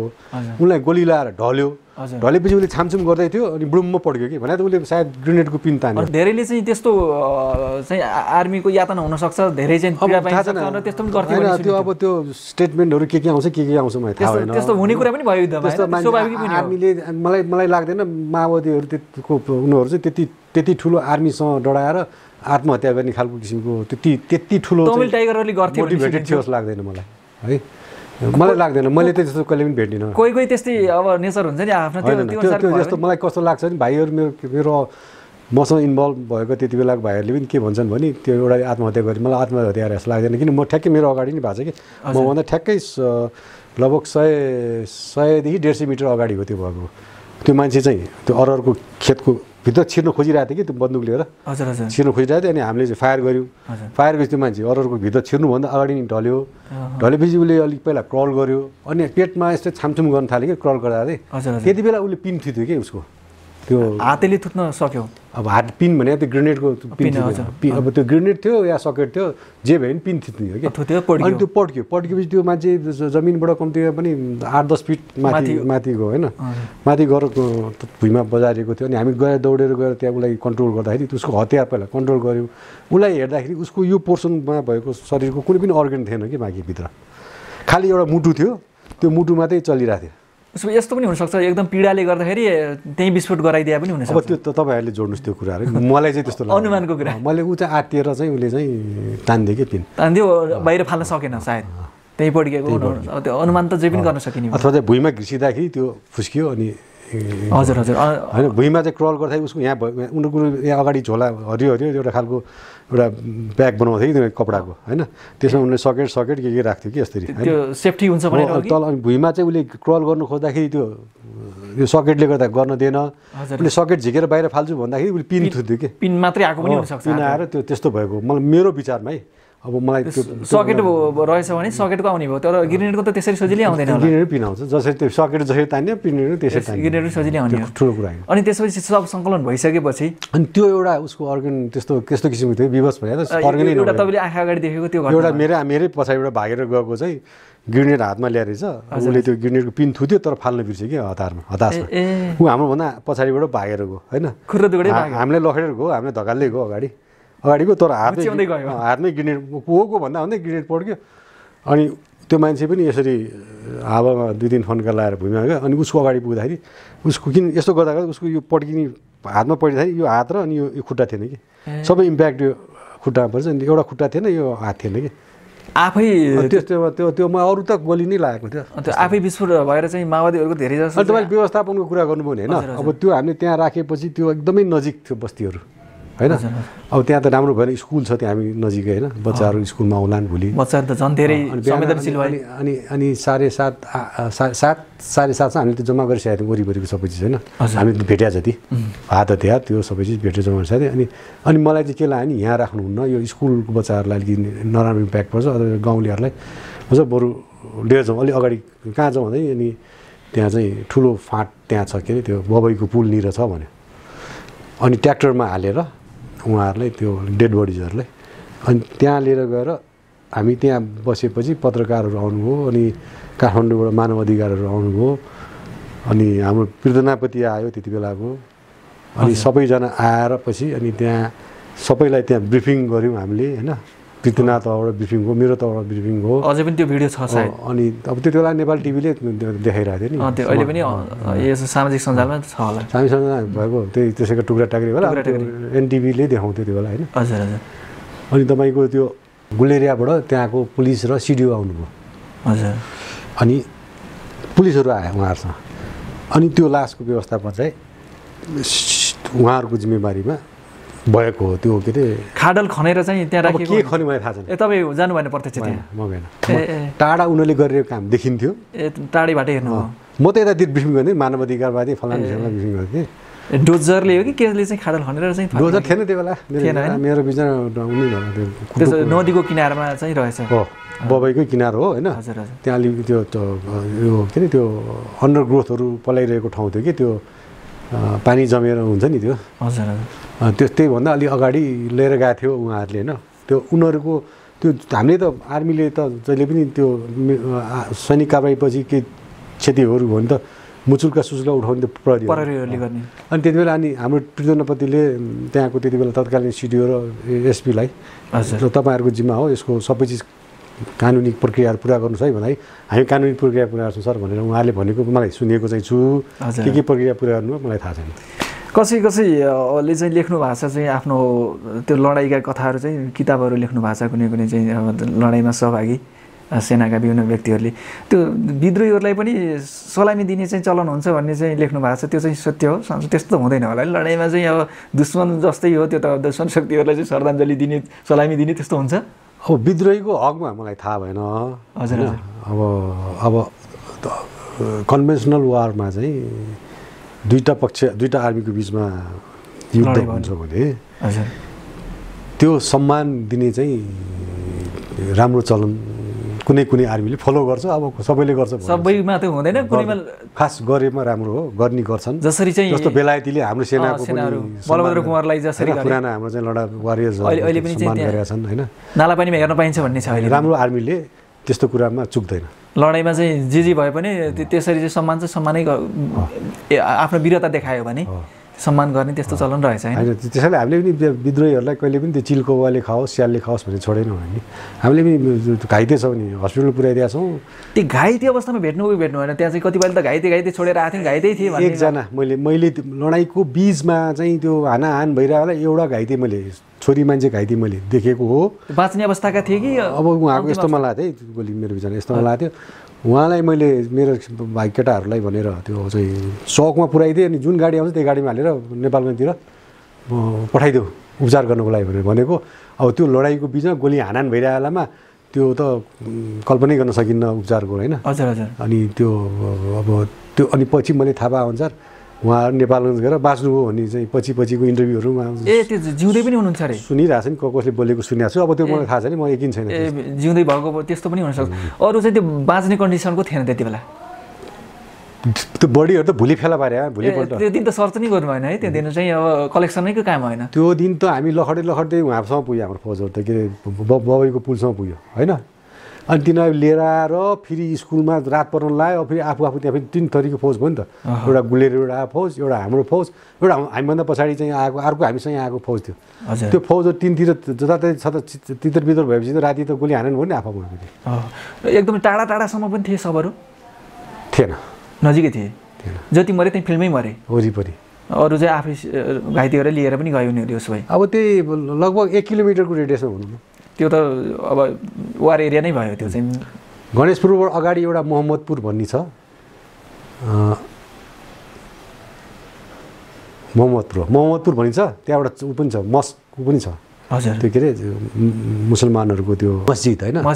त्यो एरिया त्यो गाउँसम्म हामीले फेला पारे भनौँ न त्यति टाढासम्म पनि पुगेको थियो त्योभन्दा अगाडि चाहिँ हामीले लासास केही पनि फेला पारेन त्यो चाहिँ घाइते अवस्थामै त्यति पुगेको होला नत्र गोली त्यति टाढासम्म त पुगेन होला होइन तिनीहरूलाई त हामी त्यो मोहम्मदपुरसम्म त हाम्रो हाना नै भइरहेको छ नि मैले तपाईँलाई याद गर्नुहुन्छ हुन्न त्यो हामी सबभन्दा ठुलो कलमलाई चाहिँ सुरुमा हामीले यतातिर आँपको बगैँचातिर गऱ्यौँ होइन इङ्गेज गऱ्यौँ तिनीहरूलाई त्यसपछि तिनीहरूलाई हामीले तितर पारेर तिनीहरू कोही इन्डिया कोही कतातिर लखटेर गएपछि पछि हामी पनि मसँग भएको फौज हामी पश्चिमतिर फर्किरहेको थियौँ उताबाट आएको हाम्रो टोली हजुर मेरो बाँकी अजय दलको टोली पनि आइपुगेपछि अनि हामी चाहिँ दक्षिणबाट पश्चिम फर्किरहेको थियौँ अनि हाम्रो उताबाट आएको टोली चाहिँ पश्चिम फर्किरहेको थियो हामी उत्तर फर्किरहेको थियौँ उनीहरू पश्चिम हाम्रो एल सेप टाइपको एउटा फर्मेसन बन्न गयो क्या त्यहाँ हजुर हजुर काम गर्दै अटोमेटिक त्यो एल सेप फर्मेसनको बिचमा फाइबरको माओइस्टहरू पऱ्यो कि बिचराहरू बिचमै परे जति चाहिँ सङ्ख्या पनि ठुलो भएको कारणले पनि त्यसरी गोली बढी लाग्यो होला अब हाम्रो सबै फायर पावर त्यही कन्सन्ट्रेट भयो नि त त्यसपछि भाग्नलाई चाहिँ एकदमै गाह्रो भयो उनीहरू अब को भागे को के भयो केही थाहा भएन होइन हामी लखड्दै गयौँ ढले मान्छेलाई अब चिन्ता लिने कुरा भएन बन्दुक चाहिँ हामी अब पहिले नै चाहिँ लिनु होइन बन्दुक उठाउँथ्यौँ अनि कोही कोही चाहिँ माओवादीका कमान्डरहरूले के पनि भनिरहेछन् भने उता गुलरियाको टोलीसँग केही हतियार पनि खोसेका थियौँ भन्ने चाहिँ कुरा थियो त्यो खोसेको चाहिँ त्यो थाहा उनीहरूले रिपोर्ट गरेन है अब रिपोर्ट आएन उनीहरू अब आफ्नै कमान्ड चेन अफ कमान्डमा थिए होइन 2-4वटा हतियार चाहिँ खोसे भन्ने चाहिँ उनीहरू त भुर्र भागेको थियो कि तितर पितर भएको थियो अब तिनीहरू लखड्दी लिएर तपाईँहरू साइडतिर आएको भन्ने कुरा खास त्यति लामो डिस्टेन्स पनि थिएन नि नजिकै त्यही 100 मिटरको फरकमा थियो नि हामी उनीहरू हामी अब पहिले चाहिँ लखेट्यौँ पछि चाहिँ ठुलो फौज आएर हामीलाई हाने भन्ने चाहिँ उनीहरूको त्यो छ र केही 3 थान हो कि 4 थान चाहिँ हतियार चाहिँ हामीले लिइ पनि सकेका थियौँ पछि चाहिँ त्यो कोही छुट्यो होइन उनीहरू भुइँमा बसिरहेको थिए हजुर सबै म जाँदाखेरि त्यो हाम्रो गुलेरबाट फौज त भुइँमा बसिरहेको थिए हजुर हजुर होइन हजुर अनि उसको कमान्डर आएर मलाई भन्यो जाउँ सर भने मैले होइन मेरो फौज आउँदैछ म त कुर्नुपर्छ भाइ म त आधी घन्टा 45 मिनट त पछाडि छ मेरो फौज उनीहरूलाई कुरेर म आउँछु तिमी जाऊ भनेर पठाइदिएको थिएँ कि अनि त्यति बेला उनीहरू चाहिँ हुन्छ भनेर जान लागेको थियो कि हजुर जान लागेको बेला उनीहरू चाहिँ भर्र उनीहरूलाई घेरिसकेको रहेछ उनीहरूलाई थाहा रहन्छ होइन त्यही बेलामा चाहिँ त्यस्तो चाहिँ हुनसक्ने सम्भावना त्यति क्षति भएको पनि त्यही बेलैमै होला जसरी चाहिँ गुलेरियाको फौजमा क्षति भयो त्यही बेलाकै त्यो सुरुमा लागेको 2 जनाको कुरा थियो सायद सुरुमा त्यो त्यही त त्यो तिनीहरूको घाइते र उनीहरूलाई ल्याउनलाई हामीलाई समस्या पऱ्यो कि बिचमा त हाम्रो फौज पऱ्यो नि त फेरि तिनीहरू मध्ये धेरै जसो मान्छेले फेरि हामीलाई नै माओवादी भन्न ठानेछन् कि त्यो भएर पनि चाहिँ गाह्रो भयो पुलिस र आर्मीको उनीहरू पनि डराएको छ भाइ कम्बाइन्ड फोर्स थियो हजुर हजुर त्यो रुख ढालेको निकाल्न अनि तिनीहरूलाई मैले यता आइज भनेर बोलाइरहेको छु तर उनीहरू हात उठाइरहेको छ कि यसरी सरेन्डर गरे जस्तो सरेन्डरै जस्तो भयो उसो भए केही हतियार लिएको पनि हुनसक्छ त्यति बेला अब थाहा छ उनीहरूले मलाई रिपोर्ट गरेको छैन अब त्यो उनीहरूको चेन अफ कमान्ड छुटेको थियो मेरो चेन अफ कमान्ड छुटेको थियो होइन त्यो रिपोर्ट हुने कुरा पनि भएन त्यसरी होइन आफ्नो चाहिँ डिपार्टमेन्टमा आफ्नो चाहिँ फौजमा भयो उनीहरूले के गर्यो कसो गर्यो थाहा छैन तर हामीले चाहिँ हतियार उनीहरूबाट खोसेको चाहिँ थाहा भएन त्यति बेला पछि अब के हो थाहा भएन तर माओवादी झुटो बोल्दो रहेछ अब बिचराहरू थाहा नभएर पनि हुनसक्छ जस्तो लाग्यो मलाई चाहिँ अधिकारको इन्टरभ्यूहरू हेर्छु अब उनीहरू जसले पनि भन्ठान्दो रहेछ हामीले घेरिसक्यो कहाँबाट घेर्ने हामी त त्यही म त कति 40 जना जति फौज लिएर त्यहाँ भर्खर आएको थिएँ आएर एक दालमुट खाएको थिएँ अनि सुरु भइहाल्यो त्यति बेला चाहिँ जे आधारमा सुन्यो अथवा कमान्डरले जे भन्यो तिनीहरूले त्यही बुझ्ने मात्र त्यहीले सत्य मान्ने गर्थ्यो होला त्यही भएर पनि अब यदि हामीले हार्यो भने हामीले धेरै ठुलो कथाहरू बनाउँथ्यो होला उनीहरू हार्यो हुनाले कथाहरू बनायो होला अब कमान्डरले एउटा ढाडस दिनलाई पनि अनेक चाहिँ जुक्तिहरू चाहिँ लडाइँमा देखाएको हुनसक्छ होला त्यस्तो होइन त्यस्तो चाहिँ अब यस्तो थियो कि हजुर म चाहिँ आफ्नै फौजसँग मजा आएपछि अब 28-30 कति हो एरियल डिस्टेन्स 28 किलोमिटरको थियो अब सबै क्लियर गरेर जाँदाखेरि त्यहाँ 35देखि 40 किलोमिटर हुन्थ्यो कि हामी त्यो दिन हजुर हजुर हिँड्नलाई होइन अब मैले चाहिँ त्यो अल्छी गरेर फौज चाहिँ सँगसँगै आएर क्लियर गर्दै सँगसँगै आए त अब तिनीहरू जे भनेको थियो त्यो सब गरेर जाँदो रहेछन् त्यो दिन जे उद्देश्यले तपाईँहरू केही समय ढिला गरेको भए पनि म चाहिँ 15 मिनट ढिले भएको भए पनि फरक हुन्थ्यो होला मलाई चाहिँ कुन चाहिँ सेन्स ल्याउ त्यही जोगी भनौँ हो अथवा कालिका मन्दिरले मलाई के गर्यो है के चाँडै बोलाएर मलाई हुत्याएको हुँदै गरेर एउटा फौज लिएर म अगाडि दौडै गरिरहेको थिएँ अगाडिको गाउँहरू क्लियर गर्दै त्यसले गर्दाखेरि त्यो 5-10 मिनटले गर्दाखेरि त्यो फरक परिस्थिति आयो कि 10 मिनट मात्रै ढिलो भइदिएको भए पनि तपाईँहरू परिस्थिति अर्कै भनिसक्यो मैले कुरै अब उनीहरूले मलाई क्लियर छ भनेको छ त्यही अनुसार गइरहेको थिएँ म बाटोमा हुँदा हुँदै गरे भने थाहा हुँदैन नि के भयो खास चाहिँ माओवादीहरूको लागि ब्याड लक भयो भनौँ न त्यति बेलाको लागि तर माओवादीको लागि गुड लक चाहिँ के हो नि चाँडै राति भयो ओहो भाग्न पाएँ मसँग अझ धेरै चाहिँ त्यहाँ चाहिँ मृत्यु हुने सम्भावना त हामी छोडेछौँ उनीहरू जता उत्तर भागे पनि दक्षिण भागे पनि पश्चिम भागे पनि हामी सँगसँगै जान्थ्यौँ मसँग पर्याप्त फौज पनि थियो ट्रेन फौज थियो हतियार राम्रो थियो एकदम हल्का पनि हुनुहुन्थ्यो तपाईँहरू म कसैलाई भाग्नै दिन्थिनँ अब त्यो रात परेको हुनाले के भने फेरि हामी ब्लू अन ब्लू अब आफू फौजभित्र गोली हानेन होला भने छरिएको ठाउँ पऱ्यो नि त होइन फेरि हेर्दाखेरि त्यो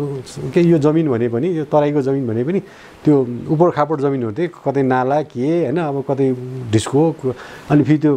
प्याडी फिल्डहरू के त्यो गाउँको होइन अनि त्यो फेरि अरूको ठाउँमा अरूको झाङ त्यो त मान्छे त्यो अल्को हुन्छ नि हजुर त्यसले गर्दा त्यो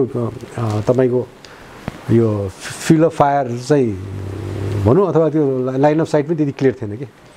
अनि त्यस कारणले आफू पनि हुनसक्थ्यो कि त्यहाँनिर अब रात पछि अनि फर्किनुपर्ने अवस्था आयो हजुर हजुर त्यो चाहिँ उनीहरूको गुड लक हो खास चाहिँ अब हाम्रो पछिको गुड लक भने चाहिँ म चाहिँ दौडेर त्यहाँ पुग्नु भयो होइन खास चाहिँ त्यो रातिको समयमा यो जुन चाहिँ नियमित सेना अथवा सरकारी भनौँ कि अब के भनौँ फौजलाई चाहिँ लड्नको लागि चाहिँ बाहिर आफ्नो डिफेन्सभन्दा बाहिर चाहिँ अलिक गाह्रै हुन्छ किनकि पहिचान गर्न गाह्रो हुन्छ होला होइन त्यसैको लागि तयारी गरेर गयो भने चाहिँ गाह्रो छैन हजुर हजुर होइन हजुर तर होइन राति होइन आज दिउँसो हामी त खालि दिउँसो मात्रै हिँड्ने विचार क्या नि त हामी त सुई हिँडेर लास्ट लाइटभन्दा अगाडि गुलेरिया पुग्ने अनि आराम गर्ने सुत्ने भोलिपल्ट फेरि अनि हिँडेर ठाकुरद्वारा जाने अनि सुत्ने अनि एक दिन रेस्ट गर्ने अनि त्यसपछि त्यहाँ पृथ्वीनाथको ठुलो मान्छेहरू आउँछन् अनि उनीहरूले ब्रिफिङ गर्छन् अनि त्यहाँ चाहिँ भैरवनाथ रेन्जरको फौज पनि आउँछ अनि भैरवनाथ रेन्जर अनि मेरो अनि त्यो ठाकुरद्वाराको रणशेर भन्ने गणको चाहिँ गणपति सहितको फौजहरू मिलेर चाहिँ बर्दियालाई चाहिँ क्लियर गर्ने भन्ने हाम्रो खास त्यो हो कि योजना त्यो चाहिँ रातिको प्लान नभएको तर चाहिँ केही फरक चाहिँ हुन्छ दिउँसो र रातिमा होइन मिस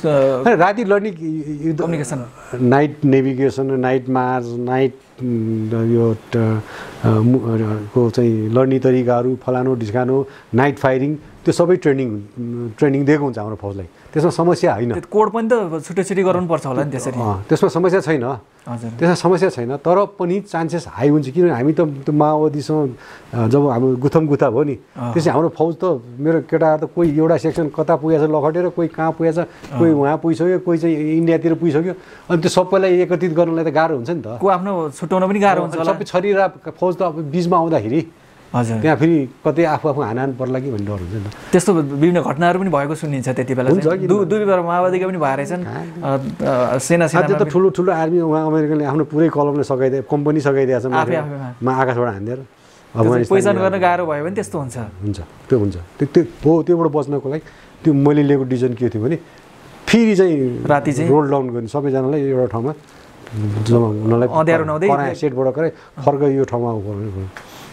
त्यसरी त्यहाँ चाहिँ सकिएको थियो होइन एकदमै दर्शकका केही जिज्ञासाहरू थिए यसका बारेमा पनि हामी फेरि प्रष्ट पार्ने चाहिँ प्रयास गऱ्यौँ फेरि चाहिँ हामी चर्चा परिचर्चा गऱ्यौँ अन्त्यमा चाहिँ यहाँले के भन्न चाहनुहुन्छ अब यो लामो समयपछि फेरि हामी साक्षात्कार गर्ने अवसर पायौँ यहाँसँग हाम्रा चाहिँ केही जिज्ञासाहरू पनि थिए यी जिज्ञासाहरू मेटाउने हामीले जुन चाहिँ अवसर पायौँ यसको लागि धेरै धेरै आभारी र यहाँसँग चाहिँ धन्यवाद पनि प्रकट गर्न चाहन्छु यहाँले के भन्नुपर्ने केही कुराहरू छ भन्नुपर्ने त केही छैन तपाईँ सबभन्दा अब आजको वार्तालापमा अब इन्ट्रेस्टिङ हामीसँग कुरा भयो भने त मेरो त्यो सेनाको साइजको बारेमा तपाईँले जुन कुरा उठाउनु भयो होइन अब त्यो अब मैले लागेको मेरो बुद्धि विवेकले भन्न सक्ने कुराहरू भने हो होइन अब योभन्दा तपाईँले भन्नुभयो नि तपाईँले त कति सुनिसक्नु अब चिफ साहबहरू पुराना चिफ साहबहरूले पनि भन्नुभएको छ हजुर हजुर ठुलो उहाँहरूले पनि आफ्नो धारणाहरू दिनुभएको छ धेरै कुनै पनि फरक पनि छन् धारणा यो डेमोक्रेटिक यो चाहिँ पोलिटिकल सिस्टम एकदम त्यो चाहिँ एकदम क्षमतावान छ भने त्यो हरेक चिज राइट ट्र्याकमा हुन्छ कि हजुर होइन अब त्यो देशको सुरक्षा भन्ने बित्तिकै त्यो बन्दुक बोक्ने सेनाको गोटा गिन्तीले मात्रै हुने चिज होइन गोटा गिन्तीले मात्रै सुरक्षा हुने चिज होइन त्यसमा